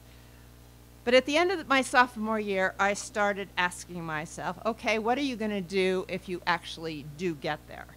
I had nothing really to offer. You know, the graduates in political science and government were a dime a dozen. And I was determined I was not going to be a secretary no matter what. So I wasn't really trained. At the end of my sophomore year, I decided on the spur of the moment to take a couple of journalism classes, thinking maybe I could become a journalist in Washington. Unlike some of my colleagues in this first class, I had absolutely no thought of writing before I took that decision, made that decision. I had no idea of becoming a journalist at all. So at the start of my junior year, I enrolled in the beginning news writing class in the journalism department. At the end of the first week of that class, I knew I had found a home. I knew that this is what I wanted to do. Thanks to the incomparable Steve Emerine, who was my first professor, and a teacher in several other classes that I took. A dear, dear man, and a fabulous teacher. And of course, the inimitable Don Carson, who I owe so much. I am a broken record like everybody else here. And Nan tearing up, talking about Sherman Miller, if I don't watch it, I will tear up about Don Carson. He was absolutely the best. but there were others, George Ridge, Phil Mangelsdorf. And as a result of them, again, I'm a broken record, my life changed overnight. This place became my home and my community for the next 2 years. I loved everything about it. It was so much fun. I mean, I never looked forward to a class in my entire school career the way I looked forward to classes. Going every day I had a journalism class, I was excited. And it stayed that way through the rest of those 2 years. Gil talked about the inspiration and the help that he got as a Hispanic journalist.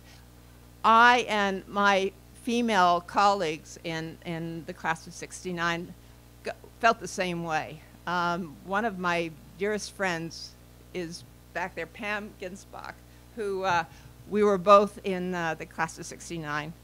And back then, as I think Florence was talking about, it was really difficult for women to get a job in journalism other than on the women's pages. And again, that's not something that I wanted to do. I mean, the idea of covering government, the idea of covering, becoming a foreign correspondent, which I eventually did, the idea of covering the White House, which I eventually did. There were some women who had done that, but not very many.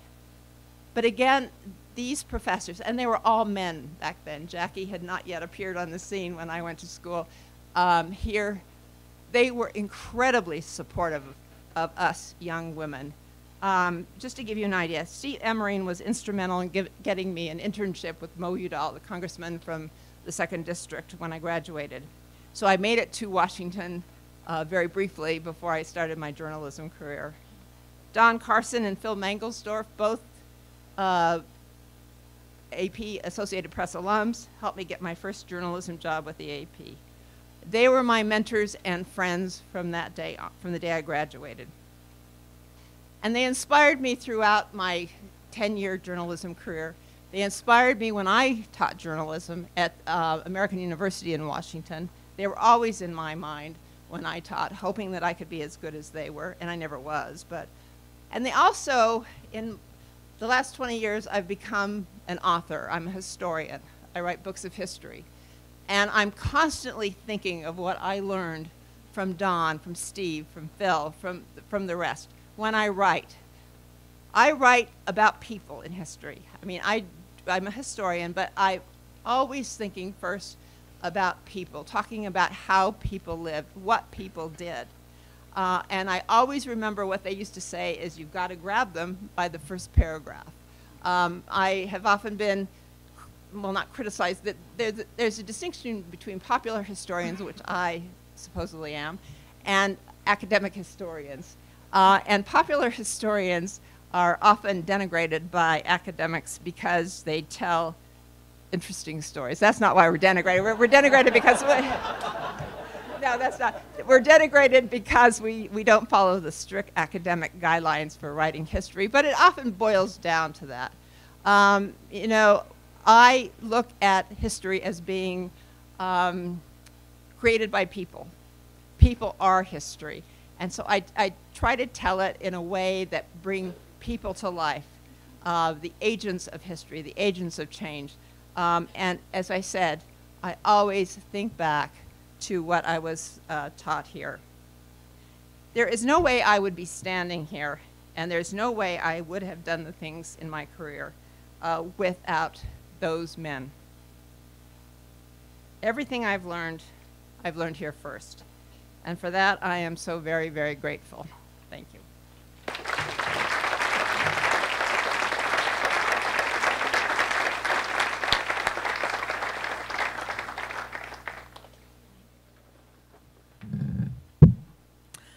All right, now it is time to honor, oh, you're on it. Okay, Mort Rosenblum. He's ready for his applause.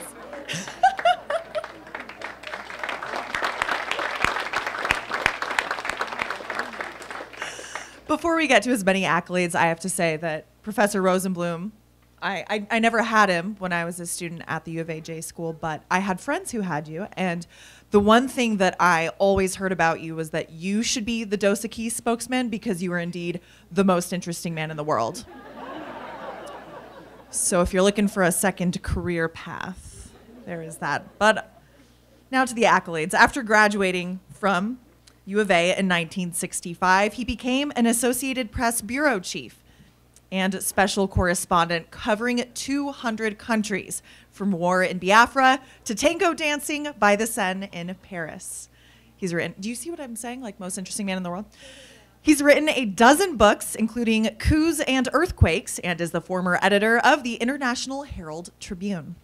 Some of you here may have taken his global reporting class, where he is still a professor and manages to still fit his head through the door miraculously after being named a local genius by MoCA, the Tucson Museum of Contemporary Art. Mort?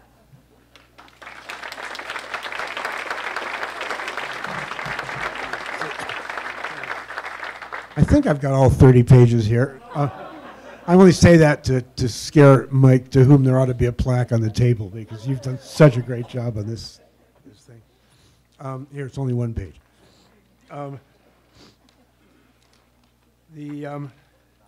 Actually, my only real claim to fame is being Janie Kay's little brother, and Elise Gilman Light's little brother. 3 of us Rosenblums have heard our calling and learned our craft here. And Elise and Jane focused, pretty much on things closer to home. And I kind of got the itch early, and I kind of learned that foreign correspondents get to cruise around the world, usually on somebody else's expense account, and see all sorts of stuff and not have to kill anybody. And it's a pretty good job. It was funny because I got so fired up by Sherman Miller that I kind of went to the AP and ended up in the Congo just about 10 minutes after graduation. And I kind of exaggerated my ability to speak French. I mean, Janie said, well, you're going to have to write the guy was killed because you don't know the word for wounded. But anyway, foreign or domestic, at the heart of it all is the line that Nan just scooped me on from Sherman Miller, which is, there are 2 kinds of people in the world, newspaper people and the other kind. And these days, paper is less important. But the principles haven't changed since Caesar sent those letters from Gaul. And there was some legionnaire in the background scribbling out non-fake news and sneaking it back to Rome. For half a century now, I've learned the basic reality that Izzy Stone, I have Stone, live by. All governments lie. Some were learning lie more than others, but the basic thing is the government's job is to lie and ours is to catch them at it. And fake news isn't really the problem. I mean, any interested reader can check that out the way a reporter does. The real problem is junk news. The real problem is things that just aren't thoroughly enough reported by people who know what they're talking about. And really, to do that, you have to be where the news is, and you need training. And of course, that's where this place comes in. I mean, in a day of what I call karaoke journalism, anybody can step up to the mic, whether you know the words of the tune or not.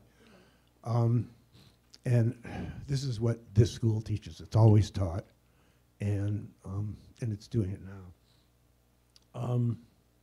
Our tools and toys evolve by the week. There's so many new ways to deliver the news and to do it, but what counts is really the bedrock pursuit, not the tools and the toys and the means of getting the story out, but the story. I call myself these days an old croc correspondent, and not with a K. I'm thinking of crocodiles. I mean, just some slimy old reptile kind of cruising around in the swamps and seeing what's getting missed. And the J school here taught me that, and that's why I keep coming back to kind of pass on what I've learned. There are, of course, some people to signal out. Don Carson.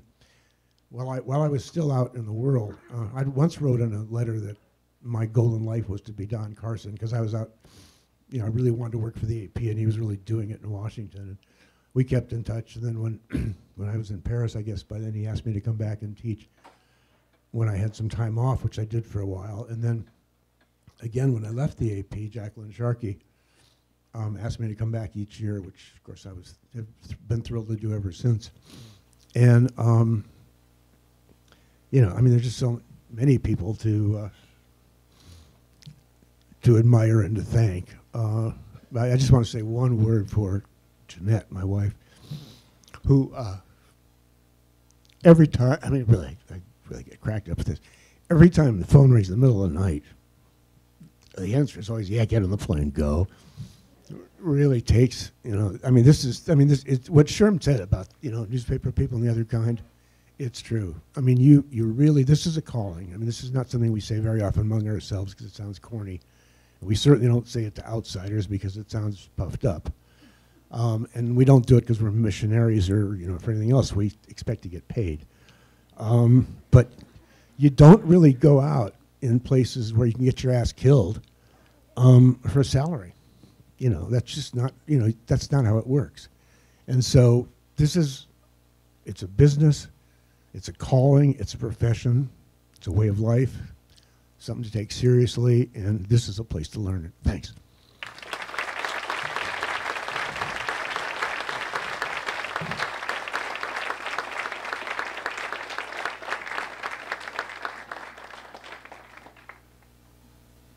Our next honoree is Jacqueline Sharkey. She is the school's first female director. Under her stewardship, she expanded the curriculum, the faculty, the enrollment, and oversaw the move from the biohazard-laden Franklin building to the new sleek Marshall building in 2004. The 1972 graduate and professor founded El Independiente, the school's bilingual publication that serves South Tucson and Southern Arizona. She was also a top journalist. Professor Sharkey reported on Latin American insurgencies, including coverage of the Iran-Contra scandal that led to congressional investigations, and was a Washington Post copy editor. Jacqueline?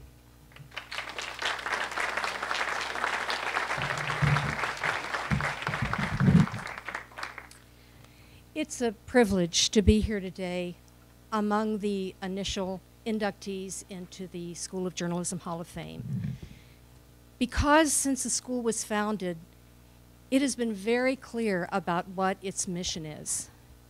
And that is, we are a democratic institution, a fundamental democratic institution, and our role in a democratic society is to provide people with information they need, accurate, comprehensive information with perspective, with history, with context, so that the public can make informed decisions at the ballot box about government policy and policymakers. That fundamental role has never changed. The people who have been inducted, whom you've heard from so far, have all worked in service to that mission, and it has never been more important. When I used to talk to students in the first class in the journalism school, a sort of survey class of journalism, what I used to say is that we are now in a war over who controls the information that the public gets. And it is probably the most important war of the 21st century. And our job as journalism educators and our job as journalists is to be able to think critically about information and the role that it plays and how to gather it, how to evaluate it, how to organize it, and how to send it to the public in a way that will enable people to participate in their own governance. This fundamental mission is under attack in a way that it has never been in the history of this country. There is no more important role that journalists have today than to continue to act as an institution that protects the other pillars of democracy. It is our job still, and those of you who are students, it will be your job soon. No matter what the medium and technology has presented, challenges as well as tremendous opportunities to get more information in more depth without the constraints of, you know, it has to be so many inches, you can only have so many photographs. The internet has opened up the possibilities for journalism and the challenges for journalism in ways that really the profession has never faced.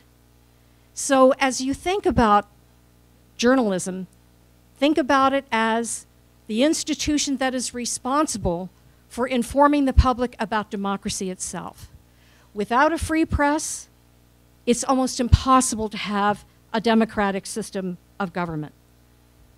And now we see that not only is the institution of the press under attack, but the very idea of truth, the very idea of facts, the very idea that there are different kinds of information and some of it is more valid than other, is under attack from the highest places in our government and governments around the world. So one of the reasons I am so honored to be here is that this School of Journalism is on the front lines of the information war. And according to our mission, that is exactly where we are supposed to be. And everyone in this room today has supported that mission in one way or another. For example, Florence Graves, who started out here as a student doing investigative reporting on the local alcoholism reception center for El Independiente, became my mentor when I was working in Central America and she was running Common Cause magazine. And that was at the time, Central America was at the top of the foreign policy agenda the way the Middle East is today. Florence became my editor. She became the person who encouraged me, the person who said, yes, you need 3 months to go investigate how Honduras is being militarized and what this means for the wars in El Salvador and Nicaragua. Go for it. I'll help you. I'll find the support for you. The faculty and staff of the journalism school, many of whom are here today, had a shared vision of how to build the department into a school. It was their experience in the world, their experience dealing with lies and liars in all aspects of politics and economics and sociology and culture that enabled them to bring into the classroom the ability to get both the practical and the theoretical knowledge about law, about ethics, about critical thinking, about information, and the role of the press in a democratic society that enabled us to build a program that has become, in Professor Couillier's words, a national model of how to form a curriculum around the idea of the press as a democratic institution whose job is to enable people to make informed decisions about their government. And I would say that the other major role that we have is providing information that's fundamental to other academic disciplines. And many of our faculty have joint appointments in history, in government and public policy, because journalism is so interdisciplinary. If you open a history book, that's, you know, from your class, if you open a political science book, you will find that many of the sources of information used by scholars are the news media. And so one of the roles that we have is to make sure, for example, that history itself is not a lie. That the discussions in the academy, in the public, about government policy on all levels is not a lie. And the faculty and staff of the journalism school over the last 50 years have worked incredibly hard to make sure that that happens. And there have been other people who've joined the fight. The Harelson family, where Hugh Harelson organized the Phoenix contingent of the Save Journalism movement, and Jan raised the money to build the first serious computer lab in the journalism department at the time, which enabled us to transform the curriculum so that we could prepare students for the incredible technological advances and challenges that would confront the profession. The Journalism Advisory Council, led by Don Soldwedel and Luda Soldwedel, who after him provided enormous financial support for the school because she believed in the mission that we had.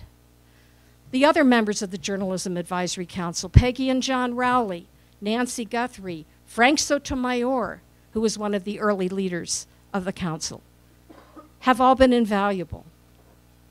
And all of us who are being inducted into the Hall of Fame there are people that we need to thank for helping us pour our lives and our hearts into this mission of preserving the free press and its importance to democracy. We have parents who supported us. We've heard about brothers and sisters, sons and daughters, siblings, significant others. And I would like to say that one of the people that I need to thank from the bottom of my heart is my beloved companion of 34 years, Professor Emeritus of Physics, Optical Sciences, and International Affairs, William Wing.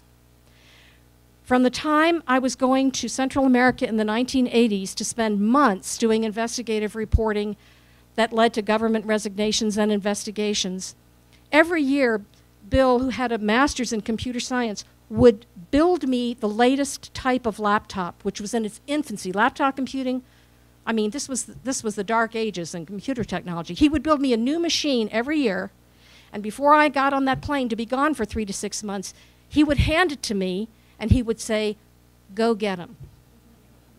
And when we got the space in the Marshall Building, after many years in the, yes, hazardous Franklin Building basement, when we were given the space in the Marshall Building, that's what we got from the university initially, was space. Oh yeah, you can have a couple thousand square feet on the 3rd floor, but we're going to put in cubicles for you. And I'm like, no, no, no, no, no. We have hundreds of students to teach. You are going to build rooms for us. And they said, really? So Bill, who had built computer and research facilities at Yale and here at the U of A, downloaded another copy of DraftSite and designed the entire floor right down to the data wiring. So if you go over to the building today to see the unveiling of the plaque, every classroom that you see, every seminar room, every computer lab, he designed them from scratch, and then we made the university build them.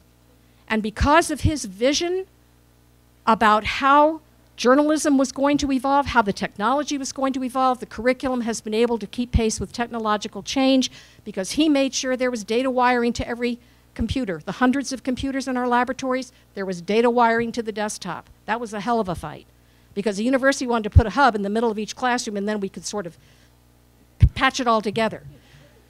So, those of you who are students, what I can say is you are in the right place if your idea is facts are important, truth is important, democracy is important, and citizen participation in their own governance is important. I would say to you, the students who are here, welcome to the front lines of the information war. You're in a place where that's been our mission for the past 50 years. Thank you.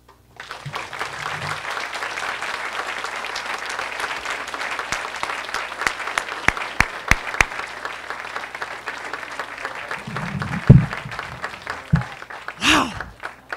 I am fired up. Is anyone else feeling that right now? Like, my heart is beating faster. My gosh. No, I gotta take a breath. Woo. That was amazing. Thank you. All right, now let us honor the late couple that you just referred to, Donald and Lou Edith Luda Soldwedel.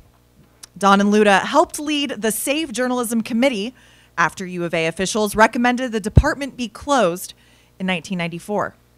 Don, who started Western News and Info and owned small newspapers in Arizona, became chair of the school's new advisory council and shaped its fundraising role. After he passed in 2008 at 83 years old, Luda increased their annual gift to cover the school's operations expenses. After she died in 2016 at age 90, their lifetime gifts converted to an endowment to benefit the school for years to come. Accepting on their behalf are grandchildren Brett and Kelly Soldwedel, both executives with Western News and Info. Brett and Kelly.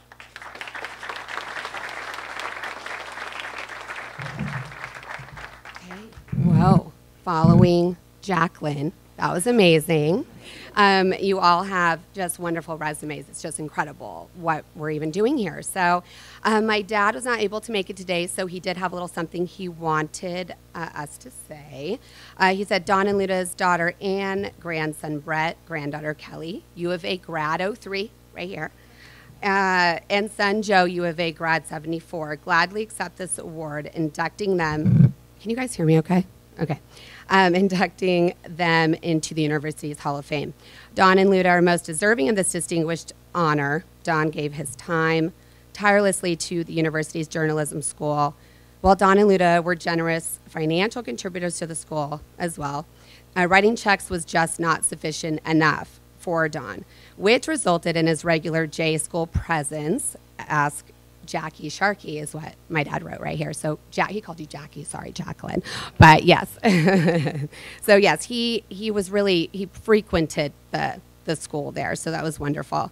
Don and Luda both graduated from U of A, held a steadfast and deep love for and dedication to the university and Tucson for their entire lives. So it's really, really special that we're here today, so thank you so much.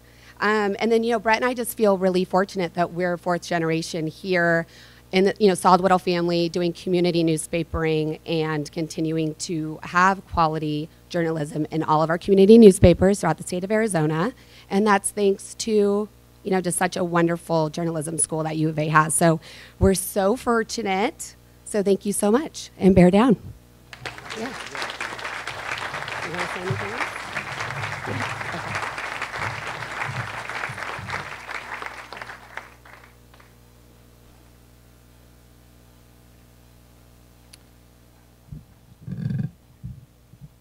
I've had the pleasure of serving on the Journalism Advisory Council with our next honoree, Frank Sotomayor.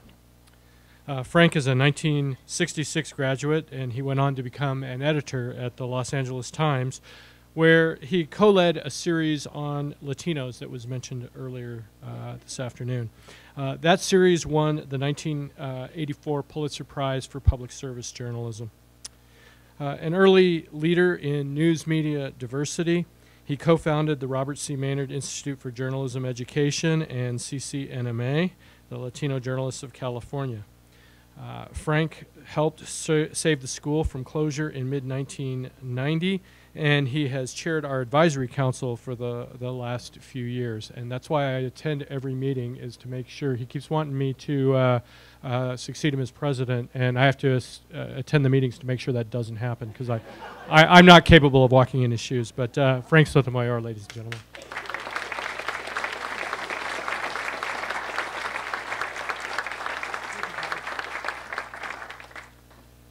Well, I'd like to say, John, that the only reason we really want you on the advisory council is for the eye candy. You're good. You're good, John. What a wonderful day. This is the day of celebration. I congratulate my amazing fellow Hall of Fame inductees and the families of the inductees. And I thank Dave Coulier, Mike Chesnick, Bobby Joe Buell, and others responsible for putting together this fabulous event. And I really want to acknowledge family. This is a day of giving thanks and to acknowledge my wonderful parents, now deceased, Amelia and Florencio, who persevered through very hard times, the depression, homes that burned, my mom's crippling arthritis, a combination of only about 8 years of education between them, to raise a wonderful family. And I want to thank my siblings and all of my relatives who have supported me. I was a baby of a family, and they all helped me and inspired me through my entire life. My wife, Dr. Barbara Sotomayor, an educator, has made my return to Tucson a very special and beautiful experience.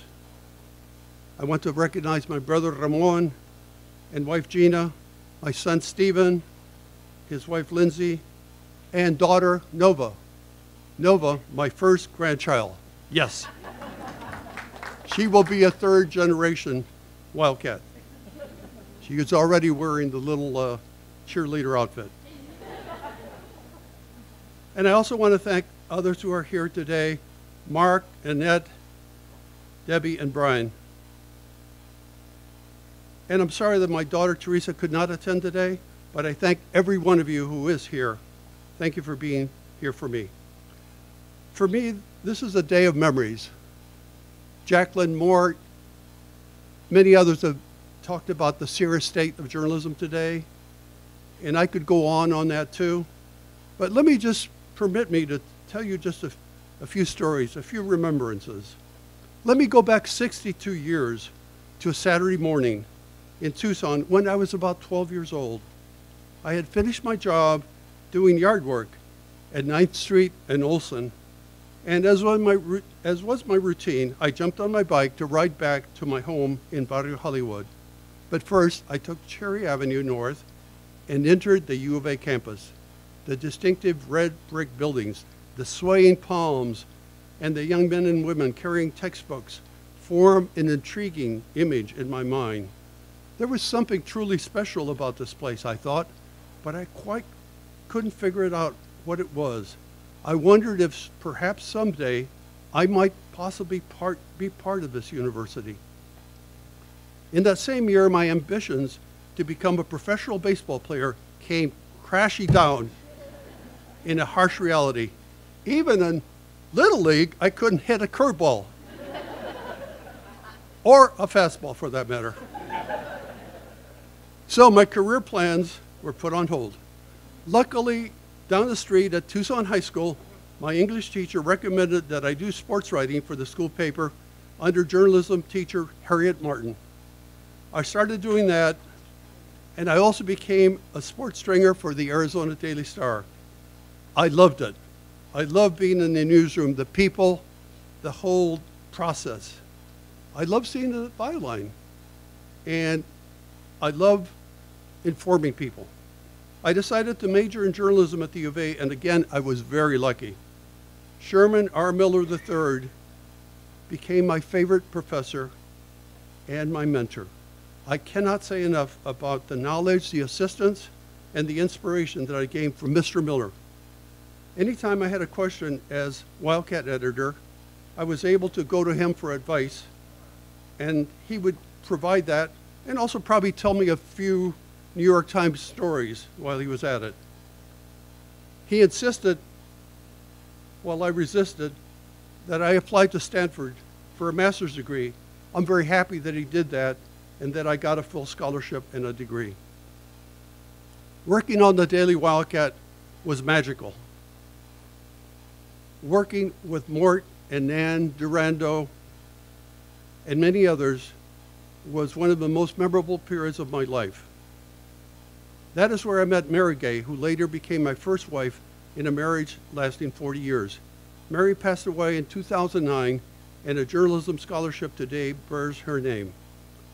I am truly honored to be inducted on this day, knowing that I am receiving this recognition on the same platform as my beloved mentor, Mr. Miller.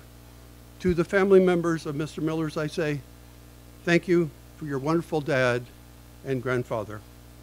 I am grateful to all my teachers and mentors, who also included Phil Mangelsdorf, Brewster Campbell, and my dear friend Don Carson. They all helped me to build a solid foundation to succeed, not only in journalism, but also in life. A few people have mentioned an important moment in the history of the journalism school. In 1994, President Pacheco and the provost recommended and were ready to eliminate, to abolish the journalism department.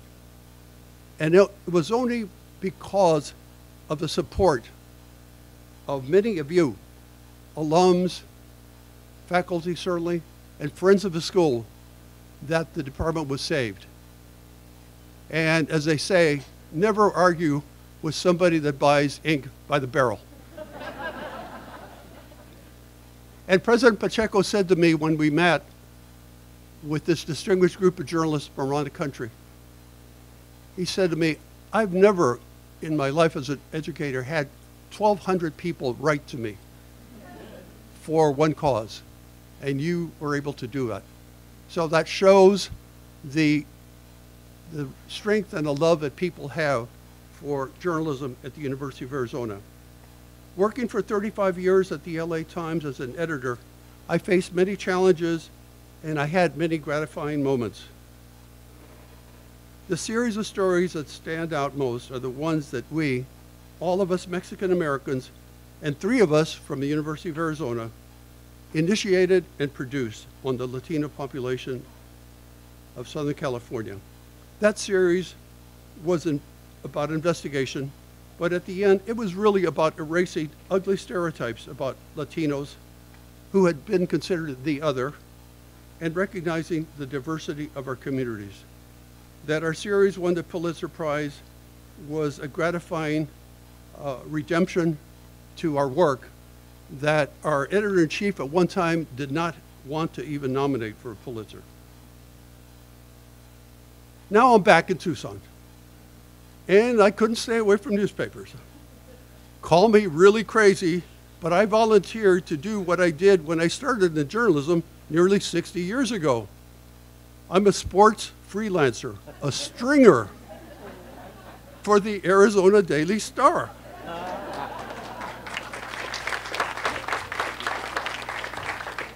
Oh, the stories aren't that good, come on. I'll be covering the track meet today, this afternoon, and I'm very sorry for that reason. I won't be able to join the inductee families at the school later today. And I'm still wondering, by the way, maybe Bobby Joe, a former editor at the Star, knows, are they going to pay me more than they did in 1962? The pay then was a lofty 10 cents per column inch.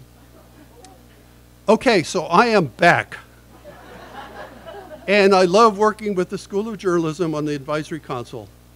It's vital that each of us, each of you, continue to support the School of Journalism. With the press, the news media now under the attack, our journalism faculty are preparing students for what today is even a more challenging and important job. And for me now, returning to Tucson, returning to this campus of red brick and swaying palms, I appreciate once more the qualities and the contributions of a special School of Journalism and special university. Thank you very much.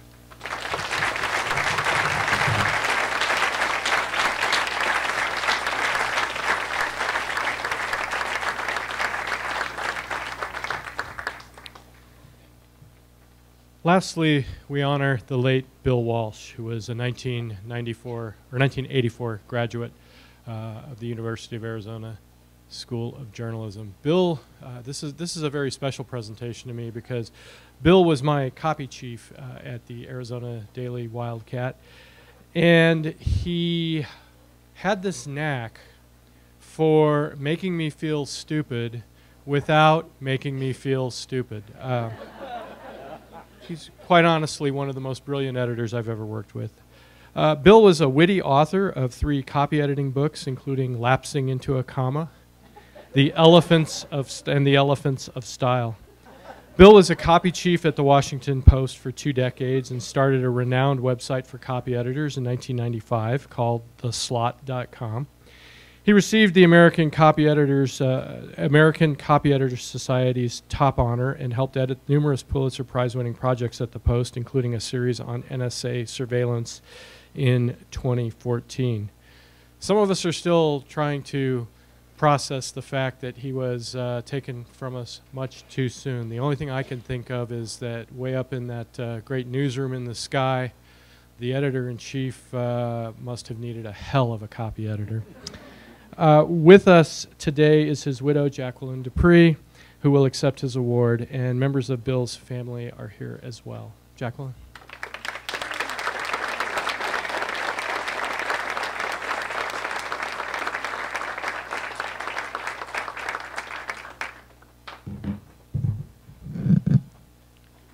Thank you.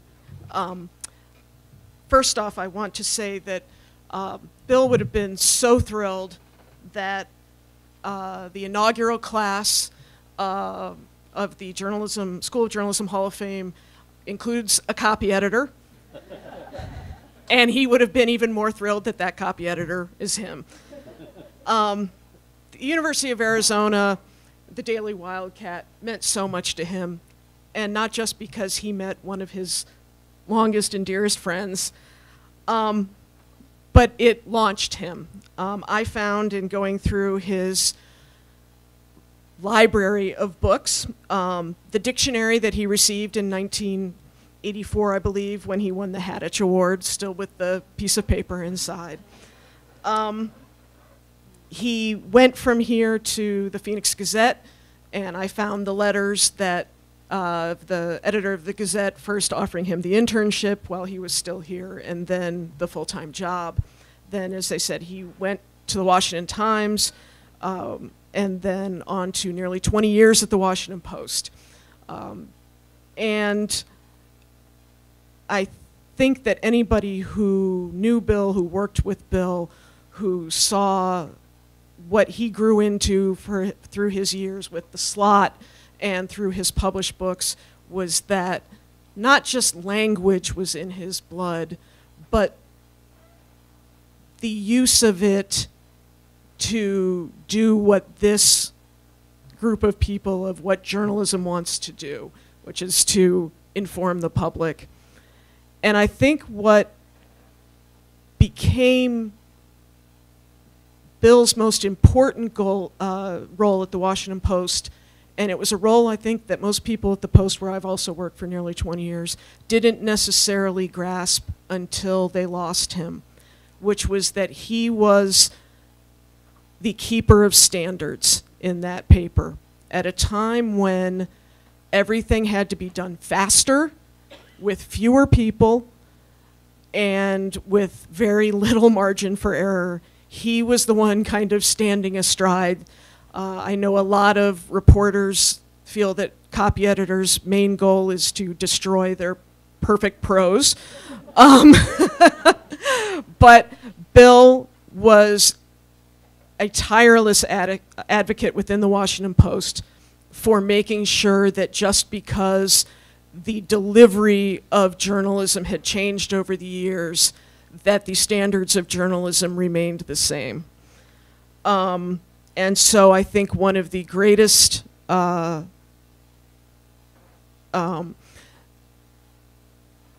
sorry, I think it's a real testament to him that every day now at the Washington Post, on that copy desk, when they are faced with the evening's onslaught, the rallying cry is, what would Bill do?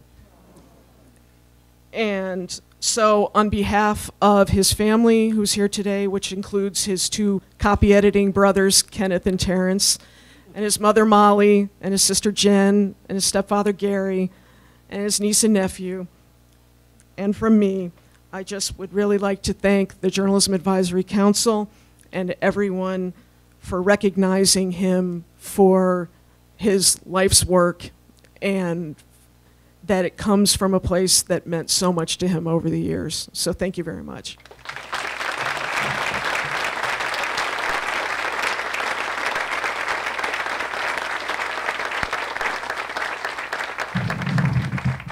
That was beautiful. Thank you. Well, that concludes today's ceremony. One more round of applause, please, for all these amazing inductees.